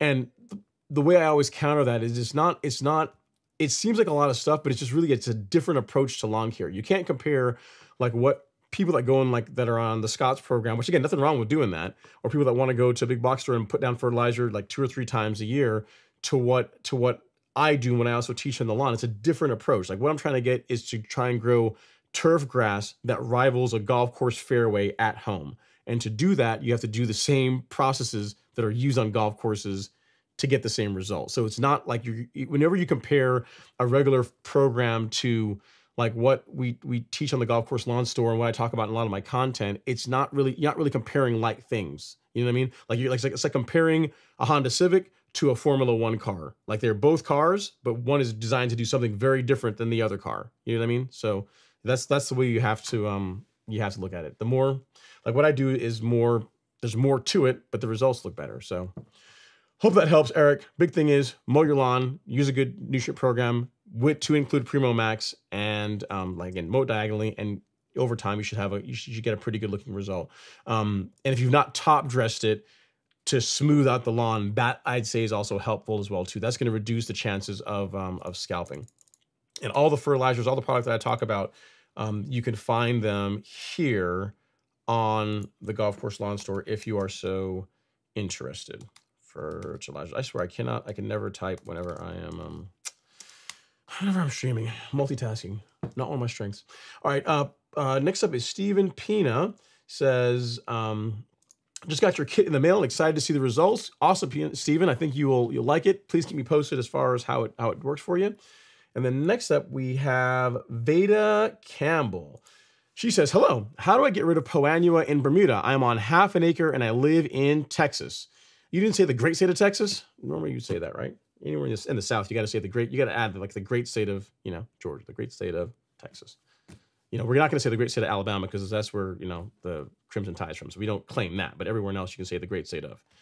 But yeah, to get rid of Poa annua in your Bermuda, Certainty is the herbicide you're going to want to use. So you've got half an acre. This is what I would recommend, Veda. So this product, so Certainty and Surfactant. So these two together, the rate that you're going to want to use for Certainty is going to be 2 large scoops per 1,000. So given that you have half an acre, 1 bottle should take care of you. That should be enough assuming I'm assuming you're talking about a lawn that's the entire half acre is infested with Poa and you're gonna be blanket spraying it. If that's the case, then 1 bottle should be enough, considering that you have half an acre to be able to do that with some left over. Should be enough product. So what I would say is go to the Golf Course Lawn Store, go to shop, and then go to Weed Killer, and then just if all you care about is Poa annua, just get this kit. So we have a Certainty kit. If you go there, this includes Certainty, marker dye, and Surfactant. This is what you will need to clean up the Poa annua in your half acre lawn. So I'll give you a link here to that here in the chat, and then that should push you in a good spot. As far as the rates on the label for Certainty, this time of year you're gonna have to be closer to the 2 ounce per acre rate. So what that works out to is, just to show you. The low rate for controlling Poa with this product, the low rate, which I would not recommend this time of year, is 1. So you have 2 sides of the spoon. You've got a small side and you got a large side. The large side one of these is the low rate for POA, which really this time of year is not going to work well. So the high rate for POA, which this, because we're far enough in the season, you're going to probably need to do that, is 2 of these. So 2 large scoops per 1,000 square feet is the high rate for controlling POA. And that's likely what you're going to have to do, given that we're in April, for you to get rid of the POA in your lawn. So I'll put a link in the chat here for you of where you can pick that up. I'll call it Certainty Kit for Veda. I'll say Certainty Kit. I'll say Certainty Kit. Just look here in the chat. Because you're on Facebook, you have to do it this way. Nope. I'll link it here for you. And then that's what I would use. And the nice thing also as well too is that Certainty is not just good for POA. If you have sedges in your lawn, sedges, dandelions, a bunch of other weeds, it also is labeled to control those as well too. So it's not just for POA. It's also for controlling sedges. It's actually better known for sedge control than for POA control. So hope that helps, Veda. That should get you all squared away as far as getting rid of the POA in your lawn in the great state of Texas. All right, next up, once I find out where I left off, the hardest part is Obadiah. He says, Stephen has a question. He says, can I seed after I use the carbon kit? Yes, you can. Yep, no problem at all with doing that. You could spray the carbon kit and then seed your lawn. There's no issues whatsoever. There's no weird interactions or any issues. You could do it either or. You could spray the carbon kit and then seed, or you could seed and then spray the carbon kit. That either one will work fine. It's not gonna hurt anything. So good stuff, Stephen. If you need anything else, let me know. All right. Next up we have Obadiah Camerling. Says, hey, Ron, I just got my soil test results back, and it said I should put out 5 1/4 pounds of a 12 fertilizer per 1,000 square feet. Problem is I couldn't find one, so I converted that to a 10 by Stay Green. Yeah, that should work fine as long as you made the adjustments in the rates. Should be okay. Sounds like a plan to me. And let me see what else you got here. You found some other products from Lowe's and stuff. Yeah, I mean, the big thing is, he says, custom settings without guessing and measuring out the amount you want per 1,000 square feet and just walking that amount till you get the setting right. Yeah, so I get what you're saying. So you're saying, like, how do you ensure the spreader, how do you ensure that you are, when you're trying to apply the fertilizer at a rate higher than what's on the label. So the label doesn't have like 2 different rates, like what Lebanon does on their fertilizers. Yeah, I mean, what you could do is, if instead of putting it out at say the label rate is like 3 pounds per 1,000, and you're trying to put it out at like say 4 pounds per 1,000. I mean, you can just bump the spreader calibration setting up just a little bit. What I would tell you to do is, if you're trying to figure out if you're going to stick with that fertilizer, right, to where you want to have the calibration as close as possible, is if you can break your lawn up into 1,000 square foot segments, and you only have to do this once until you figure out exactly what the setting needs to be. So if you figure out, like you could like warden off or mark off like 1,000 square foot areas, like a 20 by 50 foot section of the lawn. What you can do is, let's say we're trying to apply it, let's say 4 pounds per 1,000 instead of like 3 pounds per 1,000, which again is not a whole lot, not a big difference. If you would measure out, you would weigh out 4 pounds of fertilizer, add that to the hopper, and then bump the rate up on the spreader just a little bit, and then walk that 1,000 foot section and see what you end up with. If you end up with where the fertilizer, the 4 pound that's in there, is all done by the time you walk the 1,000 square feet, then you know, hey, I'm good. Then I guessed right, and I'm good to go. If there's still a bunch of fertilizer left, then you know you can raise it a little bit. So that without having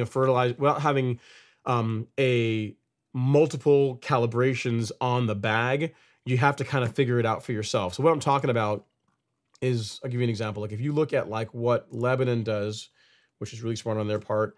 If you look at what they do with their labels, for example, with Humic Max, but any of their fertilizers that we carry, they're all the same way. If you look at this, you'll see that they offer 2 spreader settings. Can I get this bigger? I think I can. Yeah. Hang on. Move, swipe over a little bit so you guys can actually see it.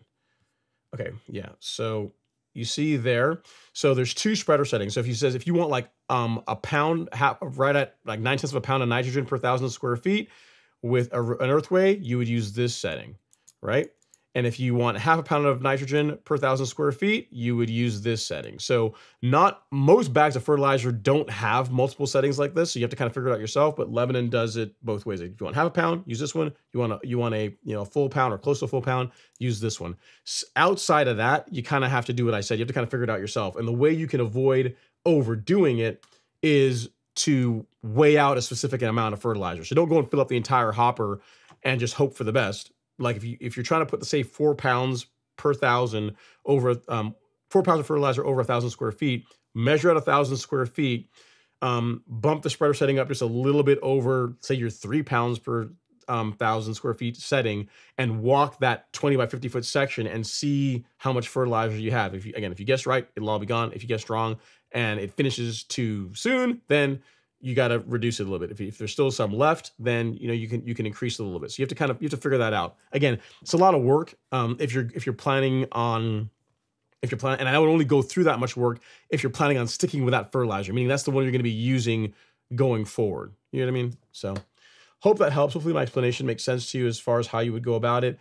It might be just easier if your soil test results say to get a 12-12, what you might do is you might just come to the golf course lawn store and just go 12, 12, 12 and just do that and just get a 12-12 fertilizer. You just buy one that actually has that, because 12-12 shouldn't be that hard to find. 12-12 should not be that hard to find. But as far as like adjusting, as far as taking the spreader settings of on a bag of fertilizer and trying to increase that rate and knowing exactly what setting is going to produce that rate, it's almost going to be a little bit of trial and error. So hope that helps. If it were me, I would just find a 12-12. That'd be easier. Again, we carry one on the golf course launch for other people. If you don't want to get it from us, other people carry it too. I mean, 12-12 is pretty easy to come by. Next up is Brandon Henry. He says ProGrass EC from Bears, good for Poanua, for Kentucky bluegrass and cool season grass, but it's expensive and it comes in a 2-gallon bucket. Yeah, that's quite a bit. 2 gallons is a whole lot more than like a pint, right? So, but yeah, it's another option as well too. Michael Raymond says, I'm not sure what you're saying there, so we'll skip over that. Clayton Jefferson says, do you have cool season grass overseeded on your Bermuda? No, I do not. That is just Bermuda. What you're seeing on the back lawn and the front lawn, that is just Bermuda. There's not the only cool season grass that could potentially be in there. There's not any, but there could be in there is Poanua. But there's my lawn is not overseeded. It's never been overseeded with any kind of cool season grass. What you're seeing is just straight Bermuda. Next up is Craig Jones. He says, thanks, Ron. Appreciate it. And then Keith Martin says, in a state of depression, why? Why are you in a state of depression, Keith? Pray tell. You're very welcome, Craig. You're very welcome. And then next up is Jiu-Jitsu 1234. He says, great content. Love the videos. I planted Bermuda April 2nd and it's starting to look good. How long should I wait until I put out grub killer and moss killer down? Can I put them at the same time? Normally. Yeah, so grub control, you can apply that. That's not an issue. And then moss control, you should also be able to put that out too, Jiu-Jitsu. So to answer your question, both of those you should be able to apply those now. That's not going to be a problem.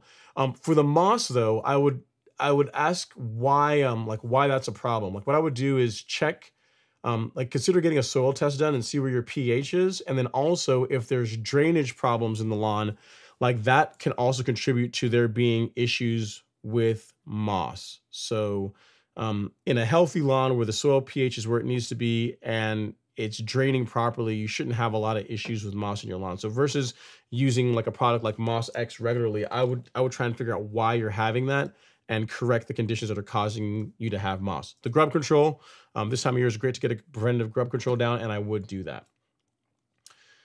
Justin Ennis says, what emails do I send pictures to? Depends what you're sending the pictures for. Ron at Golf Course Lawn is my email address. I mean, if you're sending images of your lawn or have questions, you can send them there. That's my, I think you're the one with your lawn at 0.20 inches, right? Yeah, so that's it. Ron at golfcourselawn.com. If you send them, I'll try and get them on the live stream and check it out. But again, make sure your name is in the subject. So otherwise I won't know who it is. Because some people will be like, you know, Rockstar73, and I'll be like, I have no idea who this person that just emailed me is. So make sure they say, this is Justin Ennis from the live stream, so I'll know who you are. All right, Spencer Bigham says, hey, Ron, I got all my products and excited to throw them down tomorrow. Thank you for all your help. You're very welcome, Spencer. And next up, Keith Martin says, I'm in a state of depression. The clutch on my truck just went out and I'm waiting on parts. The Revolution is calling my name. Sometimes you have to just do it. Roll Tide, Ron. All right, okay. Well, hopefully you get your truck fixed. I mean, look at the bright side, right? At least the clutch went out at home. At least you weren't like on the road and it went out. That would be bad. That'd be worse. Could always be worse. Could always be worse. Matt the mailman says, oh, what do we have here? He says, Ron, when spoon feeding, do you cut the amount of liquid fertilizer in half and add the same amount of water as a full treatment, or do you mix normally but half as much and apply half the rate? So I'll tell you. So for liquid, what I aim to get on my lawn as far as nitrogen going in the lawn is around 7 to 8 tenths of a pound of nitrogen per month when the lawn is actively growing. The way I do that is half a pound of nitrogen comes from humic max, from the granular fertilizer, and each application of the liquid fertilizer that I apply, so in this case nowadays it's Release 901C, puts out the equivalent of 1/10 of a pound of nitrogen. So I just do that every 2 weeks, if that makes sense. So to make this even easier for you, I've got a blog post on spoon feeding. I'm not sure if you've seen it, but literally it goes over, like it talks about the exact rates that I use. Like if you follow that blog post, those are the rates that I use on my lawn whenever I'm out spoon feeding it with those products. So to answer your question, it's you apply enough, like whatever the nitrogen target that you're after, you figure out how much of the nitrogen is going to come from the granular fertilizer, and then how much you want to come from the liquids, and then you just ensure that you're spraying the liquids at the rate to hit that target. If that sounds like a lot of work, it's really not that hard, but if it sounds like a lot of work, then you can just simply use like what I'm doing, which is documented with rates in this blog post. So it'll give you an idea, and if you want to go out and modify it or try it with a different fertilizer, you can do that. But at least reading that will give you an idea of what my process is like, and then you can do exactly what I'm doing. Humic Max, Release 901C, that's what I'm spoon feeding with, or you can modify it as you see fit with a fertilizer of your choice. But that talks about the process and will hopefully clear things up for you a bit more. All right, A Star 1141 says, Ron, how do you avoid ruts when mowing around edges or objects? You get rid of the ruts in your lawn. So you do some spot leveling to where there's not big ruts in your lawn. That's what I would do. Because I vary my direction, but I still have to do a loop around outside of my trees. Should I vary distances away from the edges? Yeah, so okay, so I get what you're saying. So there are, whenever I mow even the front lawn, it's a great point. So whenever I mow the front lawn, I still finish up with a trim pass. I'll either start with a trim pass or I'll finish up with a trim pass around the entire perimeter, because it's a slope, you can't really easily mow right up to where the grass meets the sidewalk whenever you're mowing diagonally. And you can kind of see that if you look carefully in the video here. If you look at the bottom of the hill, you can kind of see, yeah, perfect. You can actually see the trim pass. So you see how the stripes are diagonal, but then about a mower's width from the sidewalk, you see how it's just, you can tell that I made a pass that is along the contour of the sidewalk. That's how I do it. So I'll mow the entire lawn, then I'll make a trim pass around the perimeter, because again, when you mow diagonally, it doesn't really work well if you take the mower, you can't take the mower all the way down to where the sidewalk and the grass meet. It just doesn't really work when you're coming in at an angle. So in that case, a trim pass is how I do it. So that's what you would do really for any obstacles that you're mowing around. As far as ruts, I would say just fix them. Like fill in the ruts with sand, do some spot top dressing to kind of build those up to where they're not as extreme to cause scalping issues. And then for parts of the lawn where you have like that are like curved, right? So like a good example is if we look at the back lawn, you can see it in the background here. I have to get a closer video of this to show you guys, but you see the back lawn, look all the way in the distance there. Like you see where Alex's lawn is. So if I pause it, you see where the lawn is kind of brown, where it's still kind of dormant, not fully grown up yet. That where the lawn kind of curves up, that kind of up curve right there. Whenever I mow that part of the lawn, whenever I mow that section, I have to mow it like for the best cut. I mow it parallel to the house, meaning I can take this off here. So let's say that let's do it this way. Let's say this is the lawn lengthwise. See the house is here. This is the lawn, and it curves up. So I can do it like this, and it curves up right here.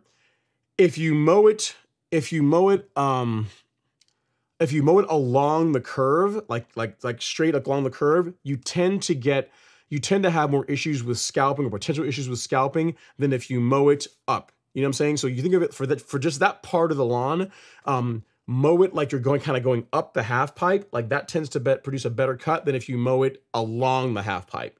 Does that make sense? I'm not sure if I'm doing a great job explaining it, but if you have a curved part of your lawn, and even though that curve is contoured, if you try and put the mower or set the mower lengthwise in that, the edges, each side of it are going to cut lower than the middle part of it because it's curved, right? But if you mow up the curve, and again, we're talking about a gentle one here, that tends to produce, I find, a better cut than mowing it lengthwise. So again, I'm not probably doing a great job explaining it, but hopefully what I just showed in the video will make sense. Like mow it for if this is the curve, I can do it this way. If this is the curve, mowing it like this is going to produce cutting problems versus mowing it like this. And we're talking about a gentle curve. Mowing up it and then down it is going to produce a better, more even cut than mowing lengthwise. So that's something to play with as well too, if you've got that in your lawn. But for any kind of ruts or really low spots in the lawn, I would just fix them. Like I have a whole video on spot leveling, spot top dressing. That is what I would do for like any dips or low spots in the lawn. If you've not seen that video, you are in luck, because I will send it in the chat here for you right now. It's a really short video. It takes you all of, I think it's like less than 4 minutes. It's a really short video. It's actually, I lied. It's not even 4 minutes. It's 4 minutes and 23 seconds. Yep. So watch this video. It talks about like spot leveling problem areas in your lawn, and I think you'll get some value out of it. So check this out. Hey Star, that one right there. Spot leveling video. That video. That's what I would watch. Okay. Next up is Michael Raymond. He says, how is your 1 square foot of zoysia doing? Hope you're giving it the same spoon feeding love as the Bermuda. Happy Friday. I am, but it's behind the lawn. It's still lagging behind the actual lawn. Looks better than the zoysia in the little planter does. So, which is not to be, that's kind of what you would expect. I mean, zoysia tends to grow a bit slower, green up slower, just tends to be a little bit slower than Bermuda is. And next month, this time next month, the little 1 square foot of Bermuda or of zoysia should look great. But right now it is behind the Bermuda. I mean, it's greening up, but not quite as quickly as the Bermuda. And it does get sprayed. Whenever I'm spoon feeding the lawn, I do take it and put it on. I do give it one little pass. It gets the love too. I don't exclude it, but it is zoysia. So it's got to take its sweet time to come along. All right, next up is Travis Smith. He says, I have centipede grass in Florida. Should I cut it as low as possible while it's not growing right now, or is it too late in April to scalp? I just killed a bunch of weeds and I want to remove them. Yeah, so from what I've seen, Travis, I don't have a centipede lawn, but I don't hear about people scalping centipede like we do with Bermuda and zoysia. So I kind of recommend against that. If you are, especially since the lawn isn't growing in as yet, which is kind of odd. You're in Florida. Why would your lawn not be growing yet in April in Florida? I would have thought that it would be growing in by now. I mean, if you want to cut the lawn a little bit lower, if you want to lower the height of cut, it would be okay. But if you're talking about an aggressive scalp, I don't typically hear people doing that on centipede, at least not to the level that we do with Bermuda and zoysia grass. So if you're saying I want to cut a little bit lower, that would be okay. But as far as like a drastic height of cut change, I would avoid that with centipede. Like again, I don't have a centipede lawn, but most of the guidance that I've read kind of points where people don't scalp centipede nearly as aggressively like we do with Bermuda and zoysia. It just doesn't like it as much. All right, next up is Golf Pro, H-Links Golf Pro, he says, hi, Ron. I know you're a big fan of Lebanon turf fertilizer products. I live right down the road from their HQ, and I have a legitimate USGA putting green and tee box in my yard. Awesome. Sounds awesome. You know what, though? While this is an awesome post, this is not as good as if we had pictures. You got to send me pictures, man. If you get a chance, even if you can't get them on the live stream this week, my email is ron@golfcourselawn.com. I would love to check out your green. And yeah, I am a fan of their products. You know, if you guys watch the channel for any period of time, it's not a new thing. Like, I mean, years and years and years ago, probably 5-6 years ago, I was using their ProScape, which was a great fertilizer. It's like it's not like the small Pro like Humic Max, but it was a great fertilizer. I love the results I got with it. Then I tried some of their greens grade fertilizers and really liked that. And then the opportunity came along. Really what happened is a lot of people used to say, you know, your lawn looks really great, but, you know, because you have all these fancy fertilizers that we can't get our hands on. And the opportunity came along to be able to get the same fertilizers, meaning that excuse is gone. So you guys are using the exact same stuff that I'm using, like the same fertilizers I'm using in my lawn, you can now use. And that's the, you know, what really caused the start of the Golf Course Lawn Store, because you guys can do if you follow the video, you follow the content, like the same stuff I use on my lawn is what you can use on your lawn. And I like their products. I mean, the team there they're really easy to work with, and they're quality products. I like the results I get with them. I mean, the results, the color speaks for itself. So yeah, I mean, it's great stuff. I mean, they make a good product. I mean, they are proud of it. They're not inexpensive, but it's you do get what you pay for when it comes to fertilizer when you go with Lebanon. All right, next up is Robert Marks. It says, on the topic of top dressing, my Revolution 26 does not come until May. I have a manual reel mower that is set to the lowest level. Should I top dress now to keep from dulling my Revolution 26 that comes in 3 weeks? I would. Yeah, I mean, why not? I mean, if you can get out there and cut the lawn low with your manual push mower you've got, and then go out and top dress it in 3 weeks, it'll likely have grown in really nicely. It'll be all set to go. You'll have a nice fresh canvas for the Revolution 26. I'm totally on board with that. I don't see any reason to not do that, really, Robert. You know, in other words, I don't know what you really gain by waiting for the Revolution to do your top dressing versus doing it now. So hope that helps. And again, take pictures of it. You know, take pictures of how the lawn develops after all the hard work. All right, next up we have a picture. I'm gonna take a thing of that. It's because it's a great question. Next up, we have Marie Hornsby, and she is dealing with the bane. The only thing worse than Poanua, in your lawn. There's only one thing worse than Poanua in your lawn. Not one thing, but among the few weeds that are worse than Poanua in your lawn is Dallas grass. So Mario Hornsby says, Dallas grass is killing me. Baking soda helped a little bit. Does anyone have any suggestions? Dig it out. That's what I would tell you, Mario. That's going to be your best bet. There's not really a good selective herbicide for Dallas grass that economically makes sense and or is labeled for use on residential turf. So yeah, your best bet is just to physically remove it. Just dig it out, man.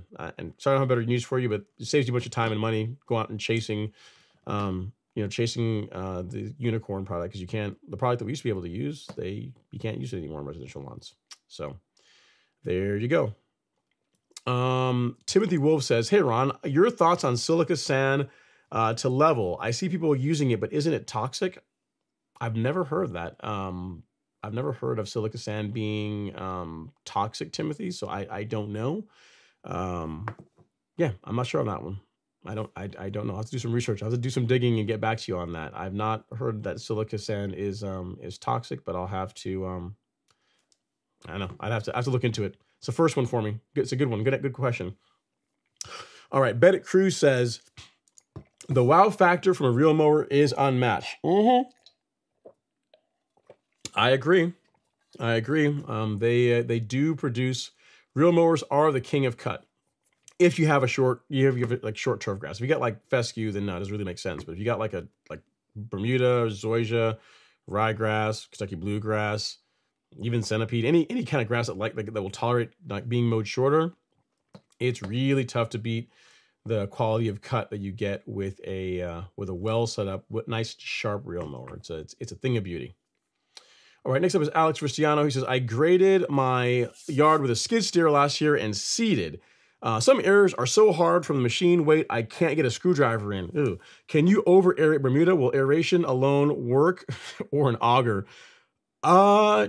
Yeah, so here's the thing, Alex. If it's that bad, you may have to, what you might find is the push behind core aerators, the ones you get at the big box stores, may not be the fit, may not be the one that'll work for you. You may have to get bring in some heavier equipment. Like you may have to find like a service that has like one of those ride-on aerators, like one of the big, like heavier duty pieces of equipment. If you can find someone that has like a Procore, I think Procore is 644, like a Procore aerator, like that will get it done.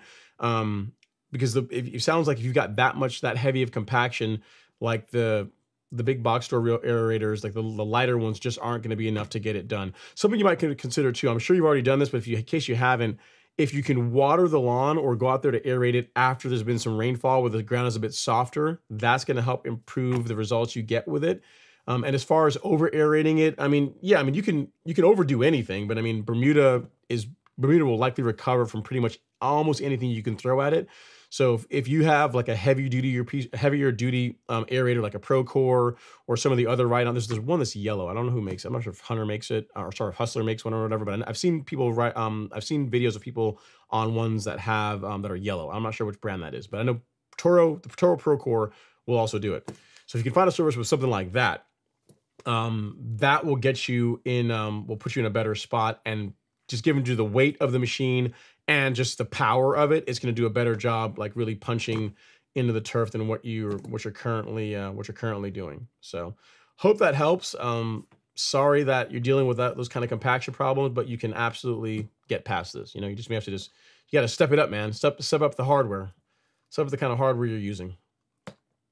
All right, and then next up we have Alex. He's back. He says the grass won't grow in those areas, not even clay. It's silty, just compacted to concrete hardness. Wow. I mean, I guess you must have been over it with a skid steer a ton. I don't know, man. I mean, you may, you know what? Send me a picture of it. I'd like to see this. I'd like to see a like ground that is so hard that you can't even get a screwdriver in it. But again, same thing. If you can get it, you can get it soft, get some moisture in it, and then go out there with like a heavier duty piece of equipment. That should get it done. That should get it done. And he said, as a side note, the green from the Lebanon Complete is love. I agree, man. It is good stuff. It is good stuff. I mean, what you're seeing here, while I look for the next comment, that is Humic Max and the Release 901C carbon kit. That's what you're seeing right there.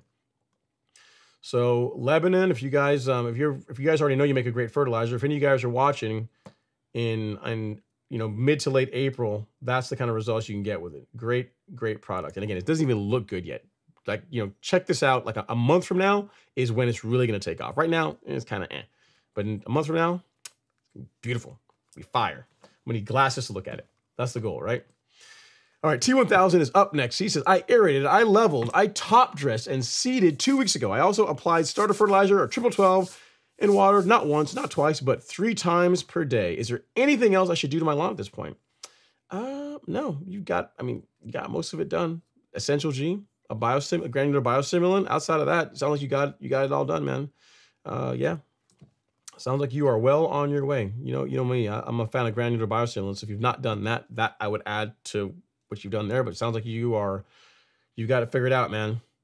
All right, next up is James Smith. He says, I was down in Atlanta last week and stopped by to see Lee and Isaac. The wife got the tour and got to see all the Revolution 26s going through QC. After talking to both of them, the wife is on board with what we do. Yeah, I mean, here's the thing, guys, and Lee, and for you guys that are waiting for your mowers, I know that there's been a few delays here and there as far as that goes, but I have to tell you again, I don't get paid by Real Rollers. I don't get a dime from them. I'm not affiliated with them in any way other than that. I consider Lee and Isaac to be friends. That's about the extent of it.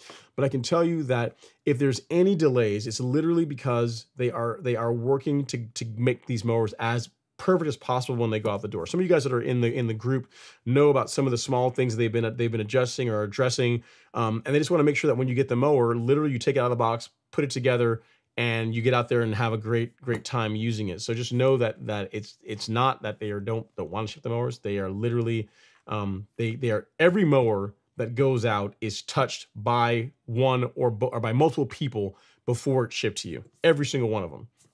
If any of you guys picked up, I mean, not that it means anything, but if any of you guys picked up a mower locally, you may even had a mower that I built. So if it stinks, I guess blame me. So the mowers that were picked up in Atlanta or picked up for local pickup, like the first whatever it is, 80 or whatever, you know, those were built over that weekend period of time. So if you got one of the newer ones, you may have like a mower that I actually touched for whatever little that might mean to you.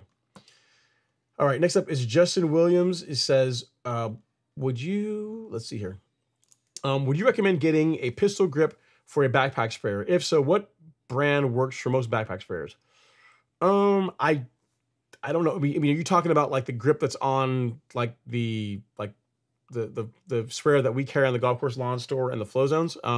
Yeah, I mean they work, but it's, I mean, I can't recommend a brand of pistol grips. I've never swapped one. I've never taken a sprayer that didn't have one and swapped one of those in. So I can't really recommend one, unfortunately, Justin. As far as what I recommend one, if you prefer pistol grips, sure. But I mean, I don't think they inherently are. I mean, they might be a bit better built and will hold up longer. But as far as if the grip that you have to activate the sprayer isn't leaking, they both do the same thing. Like it's a really basic valve that lets the product, you know, let the product flow through the wand and the spray tip. So if what you got is working, I don't think you're necessarily going to get like a better result by going to a pistol grip. But if you just prefer that style, then sure. But I can't recommend one because I don't know. I've never actually swapped grips on a sprayer before. So sorry, I'm not more help on that one.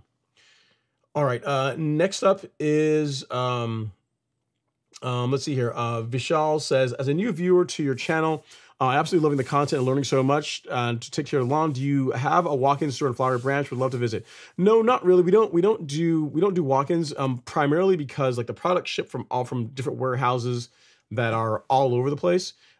So if you're looking to get products, then that's not really an efficient way to do it. We do have like a local warehouse around here that carries a lot of, that houses some of the herbicides and the fungicides and insecticides, but really this business is set up as an e-commerce store. So it's just easier just to ship the stuff directly to you. If you're in Georgia, for a lot of the products, if you order like Humic Max or the Complete or the 12024, for most places in Georgia, in the Atlanta area anyway, it's overnight. So if you ordered Monday and it shipped Tuesday, you would have it Wednesday. So that, or for example, if you ordered this weekend, it would ship Monday, and if you're in Georgia, you're gonna have it Tuesday. So it's like literally like next day shipping, overnight shipping. So it's actually less headache, honestly, just to order it online than just to go pick it up. And you can't pick it up anyway because it's all in a warehouse, and just logistically, it'd be a nightmare. So unfortunately, we don't, Vishal. But whenever Real Rollers has the turf park party, which I believe they're gonna have one next month, if you want to do a meet and greet, I will be there. So if you want to come and hang out and say hi, I will happy to meet you. I can promise you I'm a lot cooler on the internet than I am in person in real life. But yeah, if you want to come to the turf park party once Real Rollers announces it, I will likely be there, and happy to say hi and put a name with the face if you want to stop by. Next up is Timothy Smith. Let's see here. He says, hi, Ron and lawn caring people. Okay, I've never heard this referred to that way, but we'll take it. He says, I've been on Just Quiet. The lawn is Bermuda in Georgia, cut at 5/8 with a true cut. I sent some pics. Very cool, Timothy. Is your name Timothy Smith in what you sent to me?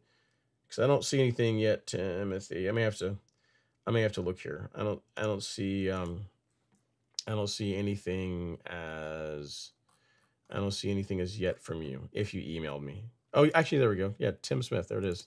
Ooh, man. Okay, Tim. Okay. All right. Okay. Hang on a second. Let me get these in here. Let me move this up a little bit. Okay, you're getting it done. I like this. I like what I'm seeing here. Again, another sloped lawn. Another, you feel my pain. You know what it's like to live on that slope life. And let's get you up here, man. Let's show the fruits of all your hard work.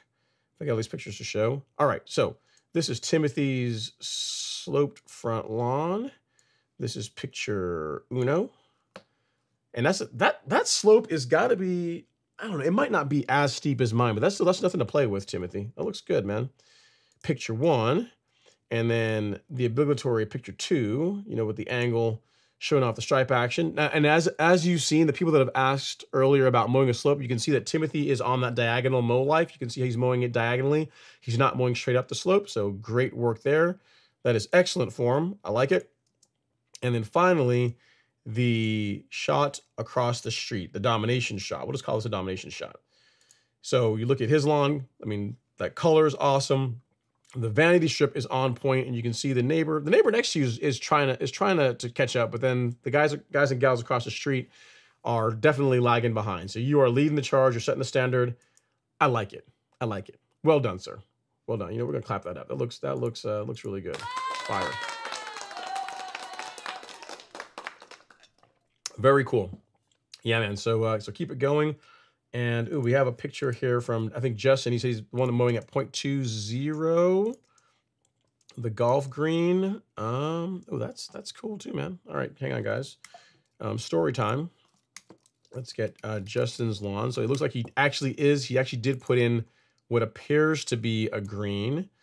He shows his whole process here. So we'll respect that. Put some respect on his name. And show the fruits of all his labor. Make sure I can show these in the right order. So picture one, so it's 1, 2, and then 3. Okay, so this is how it started.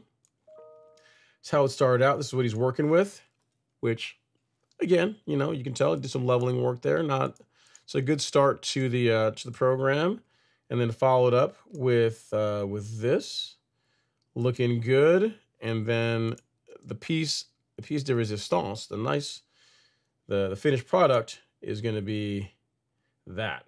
It looks pretty good, man. I can tell you, color looks fire. It is sweet, nicely done. So the thing about this is interesting. You look at your lawn. Your neighbors are like rocks for a lawn, right? They're just using looks like stone lawns or concrete lawns. You're the man out there. You're that guy. You're like the Robert Rainey of your neighborhood, where you got like a strip of grass there, and it looks good. You know, small area, but that little piece of grass is looking on point. So I like it. Very nice work, sir. It looks great. Color looks great. Lawn looks great. Nice work. Very, very nice work.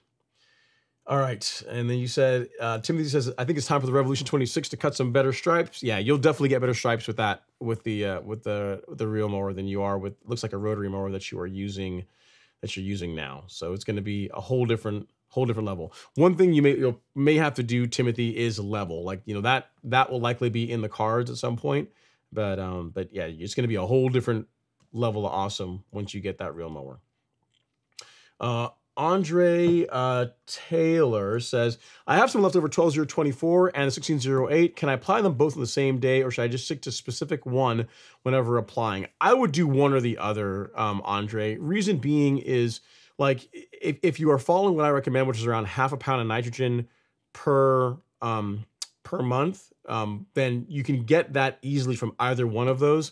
I would just do, if you have enough to finish the lawn off with the 12024, then just feed the lawn with that this month, and then you can move over to Humic Max. That would be fine, but I wouldn't do both of them. That would be overdoing it, in my opinion. I would do one or the other. I would not do both. Rick Rothwell says, I live in Michigan. What would be a good wetting agent? What I would recommend is Hydratane, Rick.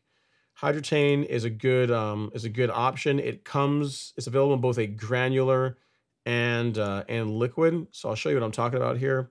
If you go over to the golf course lawn store and then you go to shop and then soil moisture management, you will see Hydratane, which you have.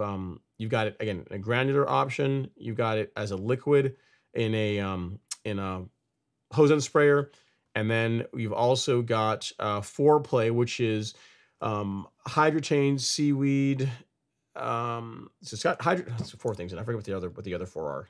I'm sitting there trying to remember. So it's yeah, there you go. So it's seaweed extract, surfactant, potassium, humate, and then also Hydratane. So it's 4 different products all in one. And it's available again as a hose end sprayer, or you can get it as a gallon. The trick is this, right? If you're going to be applying it with the hose end sprayer, like buy this, and then whenever you need more, just buy the gallon and refill this. And you can use this to apply it. So you can use this as your applicator and just use the gallon just to refill the quart, and that way you're always good to go. And the same thing is true for Hydrotane. So I will get you a link to where you can pick those up. Rick here in the chat at Rick Rothwell, and I'll say moisture managers. There you go. All right. Next up is Vishal. He is back. He says, another question. Can you apply Primo Max, liquid nitrogen fertilizer, and iron at the same time, or is that not necessary? Sorry, I'm still learning and trying to figure it out. Not only can you apply them at the same time, I recommend doing so. So I can't think, I'm trying to think here. I can't think of, I'll put it this way.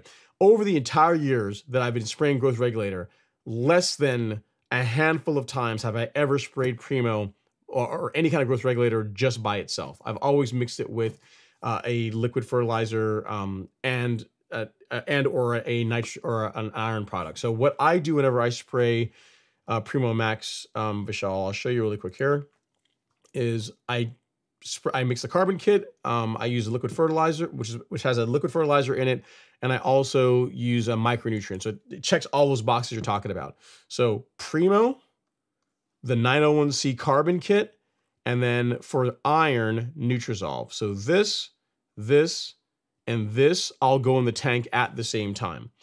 So I've got a blog post that explains it, but next question you're probably gonna ask me is, what rates do you use? Well, I'm glad you asked. So I'll tell you. So if you're spraying 4,000 square feet of turf grass, right? And you're gonna do exactly what I do. So next weekend, I'll be doing this. So what you're going to start out with for Bermuda grass anyway, is you're going to mix half an ounce, so a little bit more than that, so half an ounce of Primo Max in 4 gallons of water. That's enough to cover 4,000 square feet. And then you're going to take of the carbon kit, the 901C carbon kit, which contains 3 different products. And we'll go back here. I'll show you while I'm doing it. So for Primo, we've already covered this. Half an ounce of Primo Max, 0.5 ounces in 4 gallons of water over 4,000 square feet. So that covers you for Primo. When it comes to the 901C carbon kit, you're going to mix 3 ounces of released 901C that's per 1,000. So a total of 12 ounces of released 901C in 4 gallons of water, 12 ounces of NutriKelp in 4 gallons of water, and then 1 tablespoon of one of these capsules. If you have the capsules, they'd be fine. But I have like the bag of BioSpectrum. If you have the bag of BioSpectrum, 1 tablespoon. If you have the capsule, a capsule in 4 gallons of water. So again, to recap, as far as your mixing so far is for Primo, assuming you have a Bermuda or Zoysia lawn, half an ounce, so 0.5 ounces in 4 gallons of water. When it comes to the liquids in the carbon kit, it's going to be 3 times 4, so 12 ounces of released 901C, 12 ounces of NutriKelp, and then 1 tablespoon of the BioSpectrum. And then for the Nutrizolve, which is your liquid micronutrient, it's 6 ounces per 1,000.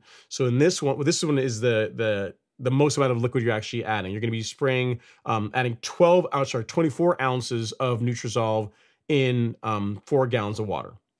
All right, so that is the stack. That is literally what I spray on my lawn. But that's what got the front lawn is sprayed with. In next weekend, that's what I'm gonna be spraying. So one more again. Half an ounce of Primo in 4 gallons of water, 12 ounces of released 901C in 4 gallons of water, 12 ounces of NutriKelp in 4 gallons of water, and then 24 ounces of Nutrizolve in 4 gallons of water, and then either one of the pills, one of the BioSpectrum pills, or if you've got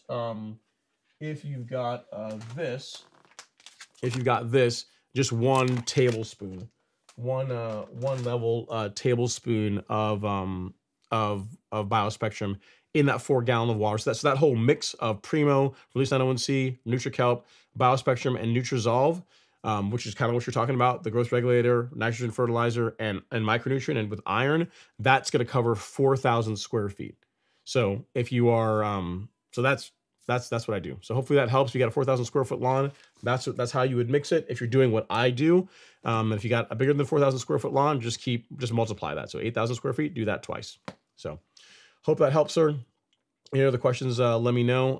And I've got a blog post on growth regulator that talks in more detail about that process. Well, I shall link to you here in the chat if I can find it here really quick.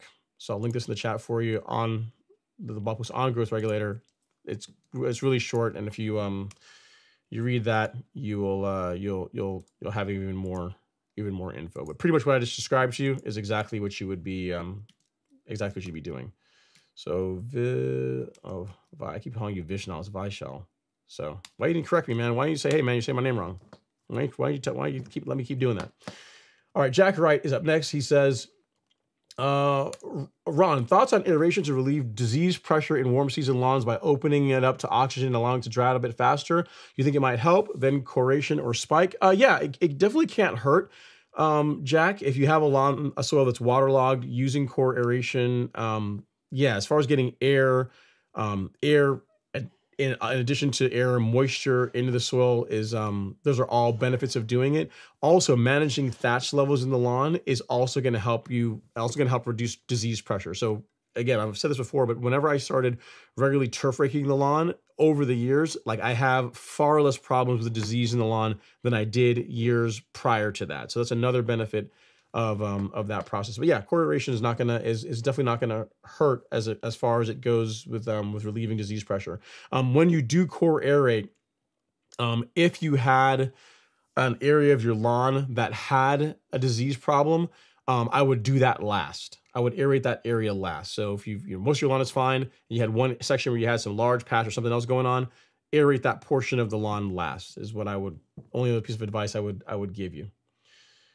All right, Timothy Smith is up next. He says, by the way, the pics I sent are from yesterday, and my lawn has been greening since early March. Years of leveling, verticutting, Carbon Pro G are just, and plus a good fertilizer program. Everything you say. Yep, it's a process. You just keep doing the same thing over and over and over and over again for a number of years, and you tend to produce a better result than people that don't do that. So there you go. Okay, Adam, I did look at your pictures and gave you some feedback. And then next up is C. Hill. He says, greetings and salutations, Ron. I need some advice. What would be the best way to stop my next door neighbor from cutting over the property line? Just ask them to stop doing that. It's probably the best way. I mean, I can't think of another way other than putting like a border up and being like putting a fence up. That would do it. But outside of that, all you can do is say, hey, please, would you mind? Just please don't cut on my part of the grass, please. And I imagine if they're reasonable, they would listen to you. I can't see why that would be a problem. Or if they're gonna do it, say, hey, can you cut it this way? So yeah, I would just ask them. That's really gonna be your best bet. I can't think of anything else that is not gonna be invasive or kind of a headache and create more work for you versus just asking them. All right, next up is Clayton Jefferson. He says, anyone else here cut coolsies in grass short? I sent you a picture of mine at 3/4 of an inch, Ron. Did you now? Clayton Jefferson, do I have a picture of anything from you? I don't see anything. I don't see anything from you, Clayton. I'll look here really quick. Clayton Jefferson, did you send me a picture? Yeah, you did send me a picture. That's coolsies in grass. What kind of? Oh, it's ryegrass. You said. Okay, yeah. Let me. I can show folks. what you're working with. Let's get this moved over. We can do a little show and tell. If this will load, I'm gonna have to start having folks, if you want to send pictures, like submit them before the show, because it's not that it's hard to do it live, but some of you guys send me pictures where they're like in portrait instead of landscape, and I have to sit here and fix the orientation before I put it on the camera on the live stream. All right, so yeah, and this is not. I don't think this is gonna work. I don't think this is gonna work. I think this is going to work, Justin. Yeah, so I can, yeah, there we go. I think that works. All right, so check it out. So this is what he is working with, his ryegrass lawn. And yeah, cut short. What do you say you're mowing at? 3/4 of an inch? Very cool. Very cool. Looking good, man. Stripe action's on point. Color looks pretty good. And it's 3/4 of an inch. Nice work. Looking good. All right, next up is LTX Shep. He says, I just sent over pictures. I need to figure out what weeds in the picture. Thanks. I'll take a look, Shep, after the show if you're okay with that. So let me take a peek once the show's over. I promise I will answer your question tonight once I get a chance to look over them. But you know, actually, I might be able to do it now. Let me see if I can just find the picture really quickly. Yeah. Oh, wow. I know exactly what that is. That is Poanua. Looks like annual bluegrass. But yeah, this is what Shep is dealing with in his lawn. It saves me an email, because Lord knows I get enough email. So let me get this set up here to where I can actually show you. So yeah, the weed you're talking about and that you're seeing in your lawn is annual bluegrass. So that's picture 1, and he sent a close-up of it. And this is picture, same thing, picture 1. But I think you sent me a close-up. Yeah, but that's POA. That's POA, Shep. That's what you're dealing with. So your close-up picture is right here, and we'll show the gallery that. And there you go. Yeah. So you see the white seed heads, or the flower heads. That is it's telltale signs of Poanua. So that's what you're dealing with. So yeah, I hope that helps. I didn't see the rest of your email. I haven't had a chance to read it yet, but yeah, POA is what you got. So if you got cools, I don't know what kind of grass you have. I didn't look at the rest of it, but if you have a warm season lawn, Certainty will take care of it. And if you have cool season turf grass, your choices are either Live With It or Velocity. But again, this one bottle is like 7 acres. So, I mean, it's not going to be inexpensive, but you likely won't need any for a very long time. All right. Next up, we have Terrence Stamps.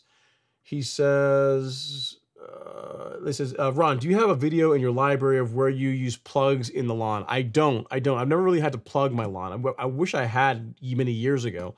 But that's something I've ever had to do on my lawn. I guess it's something I can do just to show you guys how the process would work, but I don't have that. That's one thing I do not have in my library, Terrence. I do not. You know what? Check out Lawn Tools. If you look at Lawn Tools content, they do that like all the time. They've got tons of content on that. So if you check out their channel, you will see video or content of plugging transferring plugs in a lawn. All right, next up is Timothy Gonzalez. He says, hello, Ron from New Mexico. Celsius was surfactant. Took some time, but it worked on killing the fescue. Thanks for keeping me from glyphosate. You're very welcome. Glad to hear that. So Timothy had a Bermuda lawn with some fescue in it. You wanted to get rid of the fescue selectively. You use Celsius, and it knocked it out. He's also, I'm trying to get the Bermuda to spread. Will just putting down N work, or should I rough up the soil with a garden weasel first? So if you want Bermuda to grow laterally, Timothy, yes, feeding it is important, but also regular mowing at lower cutting heights is going to encourage it to spread. So just feeding it with nitrogen by itself, Bermuda spreads naturally, but if you're really trying to really encourage it to grow laterally, mowing regularly at lower cutting heights is really gonna accelerate that process, along with a proper nutrient program. But I want to let you know that it's not like just throw out nitrogen and just wait. Like, make sure you're mowing it, and again, shorter is better if you're trying to get it to spread. Let's see here. Next up is as Justin Judkins. He says, I want to get some Pillar SC, but the Revolution 26, I might be limited to just some old propiconazole. What are the differences I can expect to see between the two?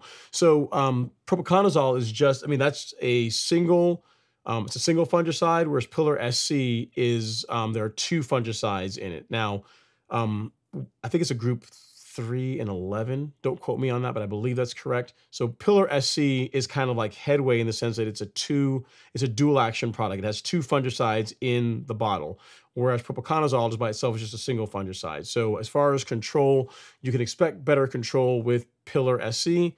But if if propiconazole is all you can afford right now, or if that's what you got, go with what you got. It's better than not doing anything. But what I would expect to see is better control with Pillar, because again, you're dealing with 2 fungicides instead of just 1 in the bottle.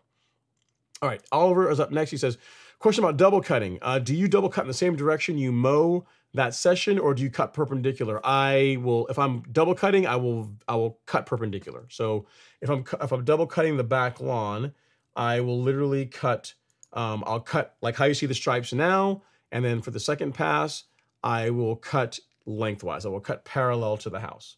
So I don't, if you're asking if I go over the same stripes twice, no, I will cut like, perpendicular to the house, and then I will cut parallel to the house. I'll vary it because that produces a better cut. Like that's going to produce a better cut than cutting over the same, like in other words, cutting twice perpendicularly is not going to be produce as good a cut as if you cut perpendicular and then cut parallel to the house. It's gonna be better because you're rolling the grass and cutting it. You're hitting it from different angles. It's just going to produce a better cut overall than going over the same way twice. All right, next up is Brian Hall. He says, hey again, Ron, I have a Toro self-cleaning mower. Should I use a cleaning solution to clean out the blades after I cut my lawn so disease will not spread? I'm not sure what a self-cleaning mower does, but if you have disease in your lawn, then yes, I would not rely on whatever the self-cleaning function of the mower is. I would lift the deck and rinse it out. If you need to use a bit of, yes, I would clean it yourself. In other words, I would not rely on whatever the self-cleaning function is. I'm not sure how well that really would work. But yeah, I would rinse it. If you got a disease problem, absolutely rinse off your mower before putting it up and using it again. All right, Tillman Walters is up next. He says, Ron, if you have 1,000 square foot of grass that contains Bermuda grass but has sedges, usually one spray is not enough. How often can you spray and when? So if you've got sedges, depends on what you're spraying with, Tillman. Like I find with certainty, one application does a pretty good job. Like I don't normally have to go back again. So one application of certainty for me does a pretty good job cleaning up sedges in my Bermuda grass lawn. If you need to go back again, I would give it at least 3 weeks from the time you sprayed before you spray again. But again, if you're spraying certainty at the right rates and you're using surfactant with it, you should be in pretty good shape. You should not have to go back. It shouldn't take multiple rounds of this to clean up sedges. Sedges are pretty easy to knock out if you're using certainty. POA, maybe more than one app, but sedges typically aren't a problem with that product. All right, let's see here. Kind of burn through these really quickly because we're getting towards the end. Clint says, Clint's up next. He says, what rate of ammoniacal sulfate should be added to the carbon kit with surfactant without burning? First round went down this week, and the first mow with the Rolex 25. Yeah, whatever the label calls for, Clint, is what I would say. So you adding it to the carbon kit, assuming you're using, like if the ammoniacal sulfate you're using, if it has, if you're mixing that with the Release 0 carbon kit, I wouldn't really be concerned about burning because there's not a whole lot of nitrogen that's being added along with that. If you're using the Release 901C carbon kit, yeah, I don't know. I'd have to, whatever the rates are for that product, I would stick to that. And if you're going to mix it with the carbon kit, I would use the Release 0 instead of Release 901C. That is what I would do if you're worried about potentially overdoing it and burning the lawn. J.A. Pick says, what can you do about rock hard clay? Aerate it. Aeration is what I would say. Like hollow tine aeration is a great way to relieve compaction in a clay soil. Like water it and then aerate it. And you may have to, again, like I told the other viewer earlier, you may have to call in a service if it's really compacted, because the aerators you rent from the big box stores may not be heavy enough to be able to do the job.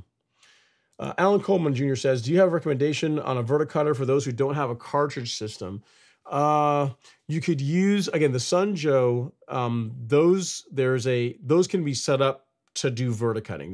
There's folks in the Golf Course Lawn Academy that have Sunjos and use those to both turf rake and verticut. So you just got to make sure that you set the depth properly to where you're not being too aggressive, but you can verticut with that system, and it's not terribly expensive. Like that is the way I would go if you don't have like a cartridge system mower.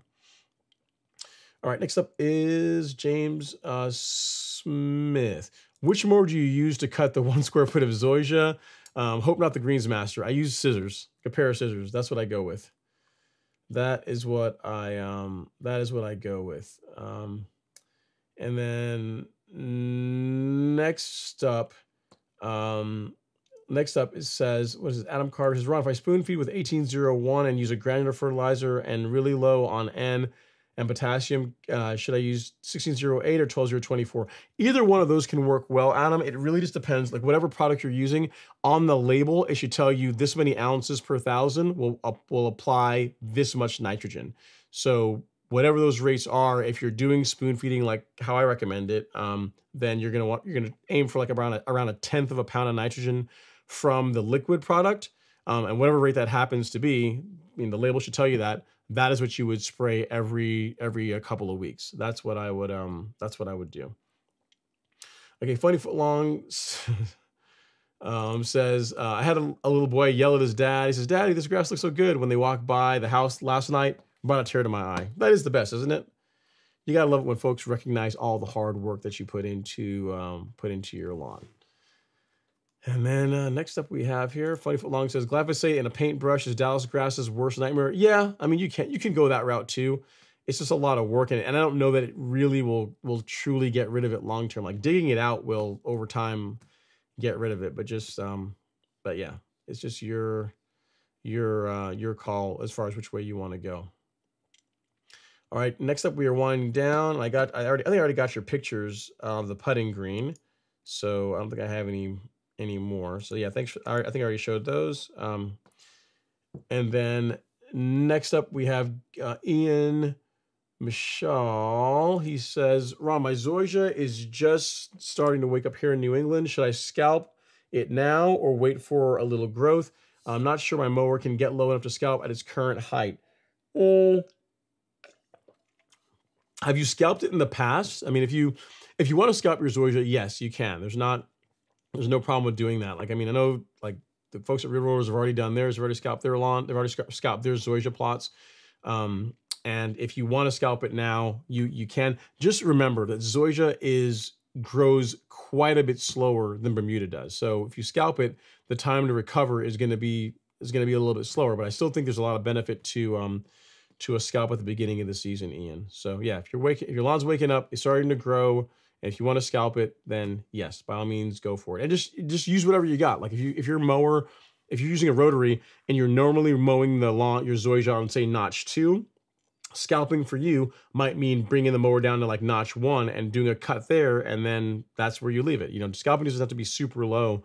It really depends on like where you intend to maintain the lawn. Gary Freeman says, hey Ron, I know that I just talked about filling in dips, but someone just drove across my lawn and left a 12-foot tire mark about 1.5 inches deep, but the grass is still growing in the rut. Yeah, that's pretty savage. You can still fill it in. You can top dress and fix that. You can build that up. Gary, that's pretty horrible. That is not cool. Not cool that someone would do that. Sorry that you're dealing with that.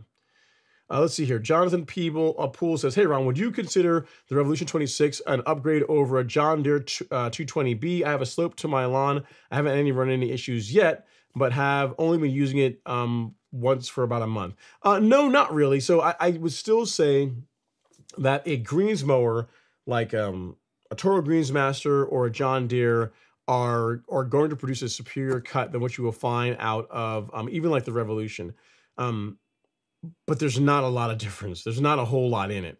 You know what I mean? So in other words, if you're looking for another mower, if you're looking for like a backup mower, or just have another mower whenever like your John Deere's down getting work done to it, the Revolution 26, you would not be unhappy with how that mower cuts.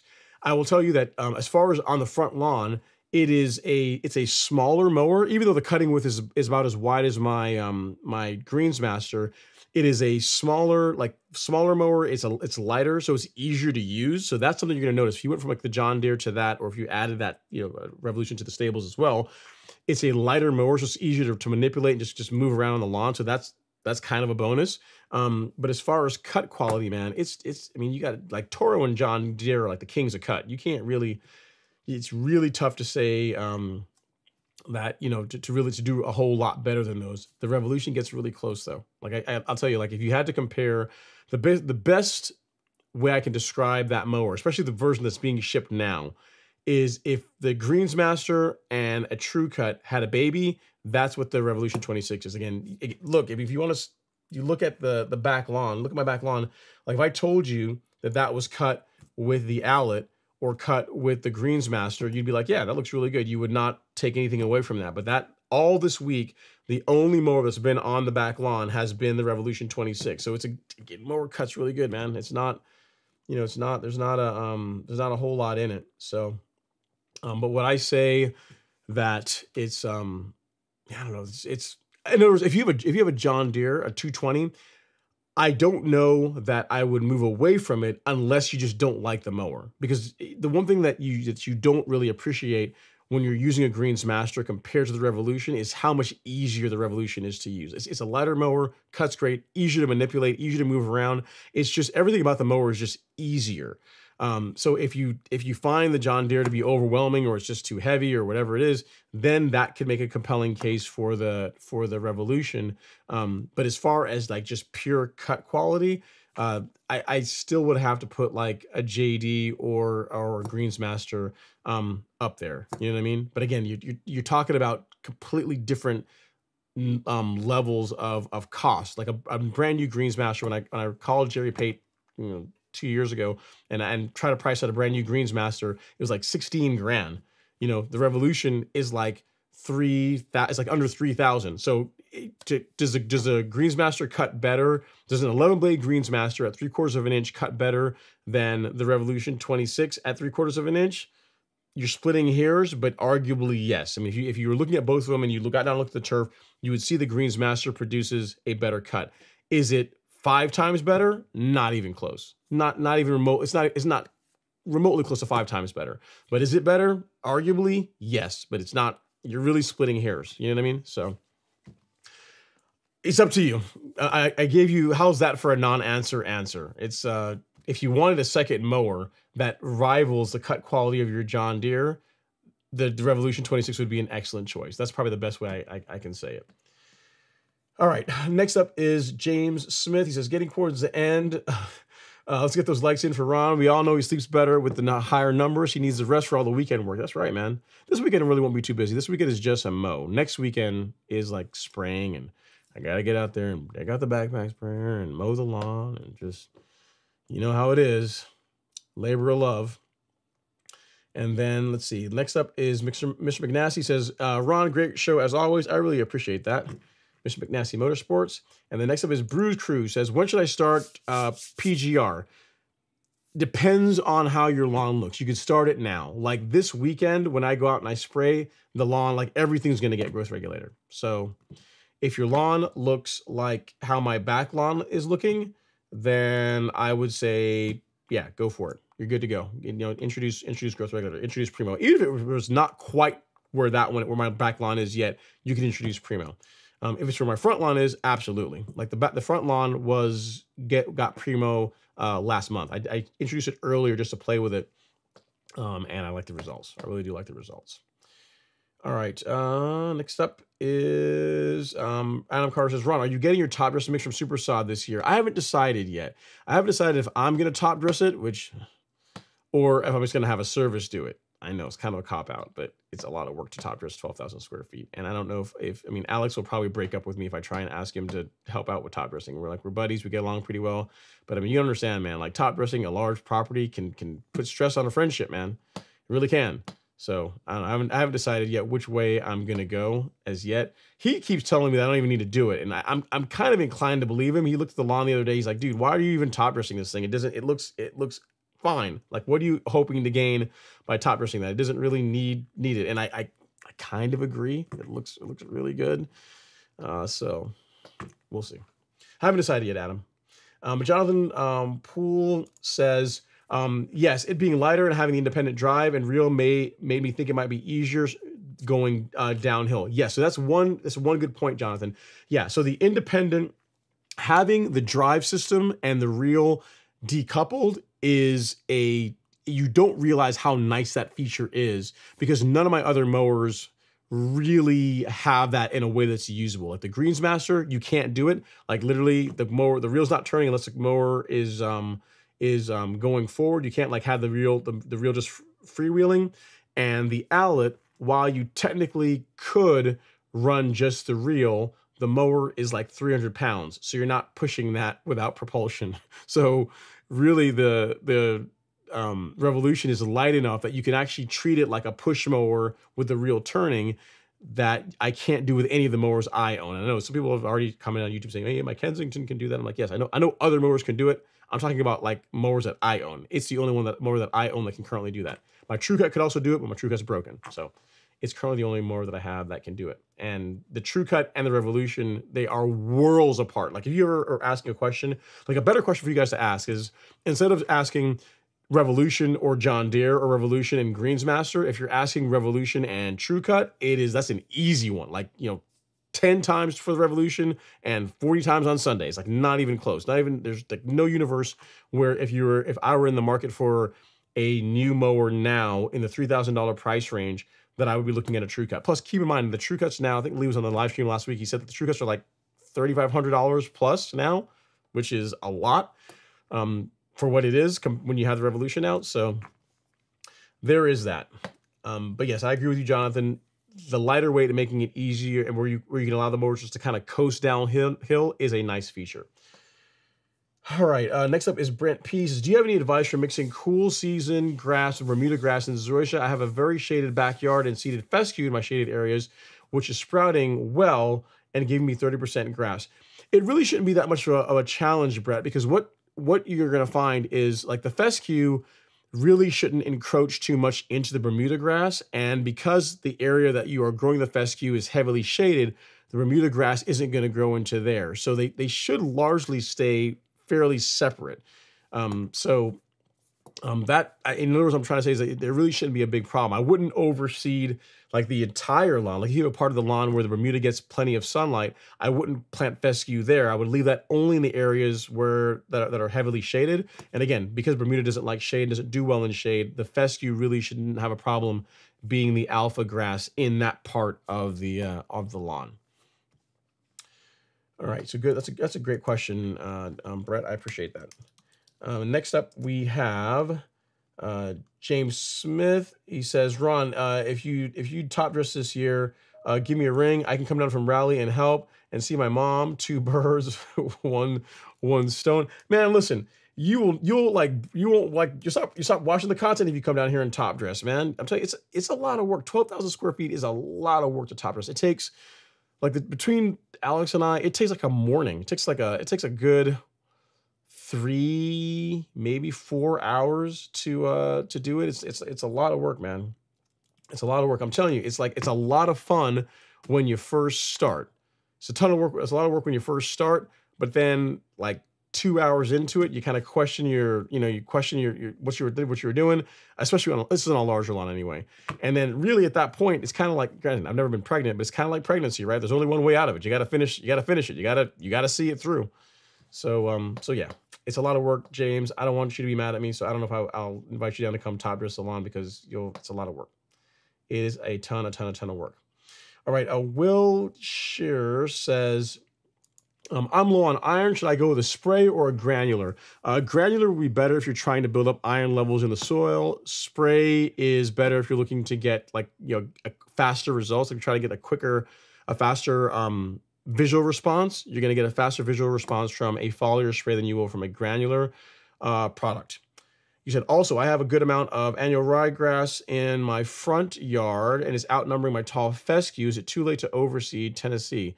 No, it shouldn't be. You still should be able to overseed Will, but I guess what are you trying to do? Are you trying to you'd overseed with more fescue?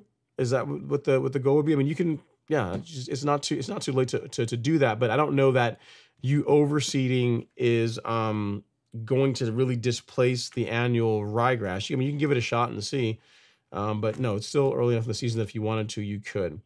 Will also asked, is Lawn Synergy a reputable product? can't say. I've never used any. I don't even know what they really offer. I've heard of the brand, but I've never actually looked any of their product offerings to know what they offer. And because I've never used it, I can't really say how well it works or doesn't work. I mean, what I would just tell you is look at the reviews from people that do use it and kind of go from that. Because I've never, again, I've never even used their products to be able to tell you. All right. So of course you'll need to come up to RTP and help on my, this is the problem. And that's the thing. I know I'm not going to do that. Like you're going to tell me I got to go travel to go like top dress your lawn. See, it's a hard no. It's really not going to happen.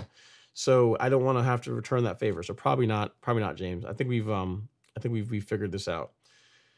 All right. And then last comment of the evening. And, Brett P says, tagging on to Will's question, which lasts longer, granular or spray iron? Is there a difference? Yeah, so granular will, again, you're building up levels in the soil, so it tends to stick around longer than a foliar spray.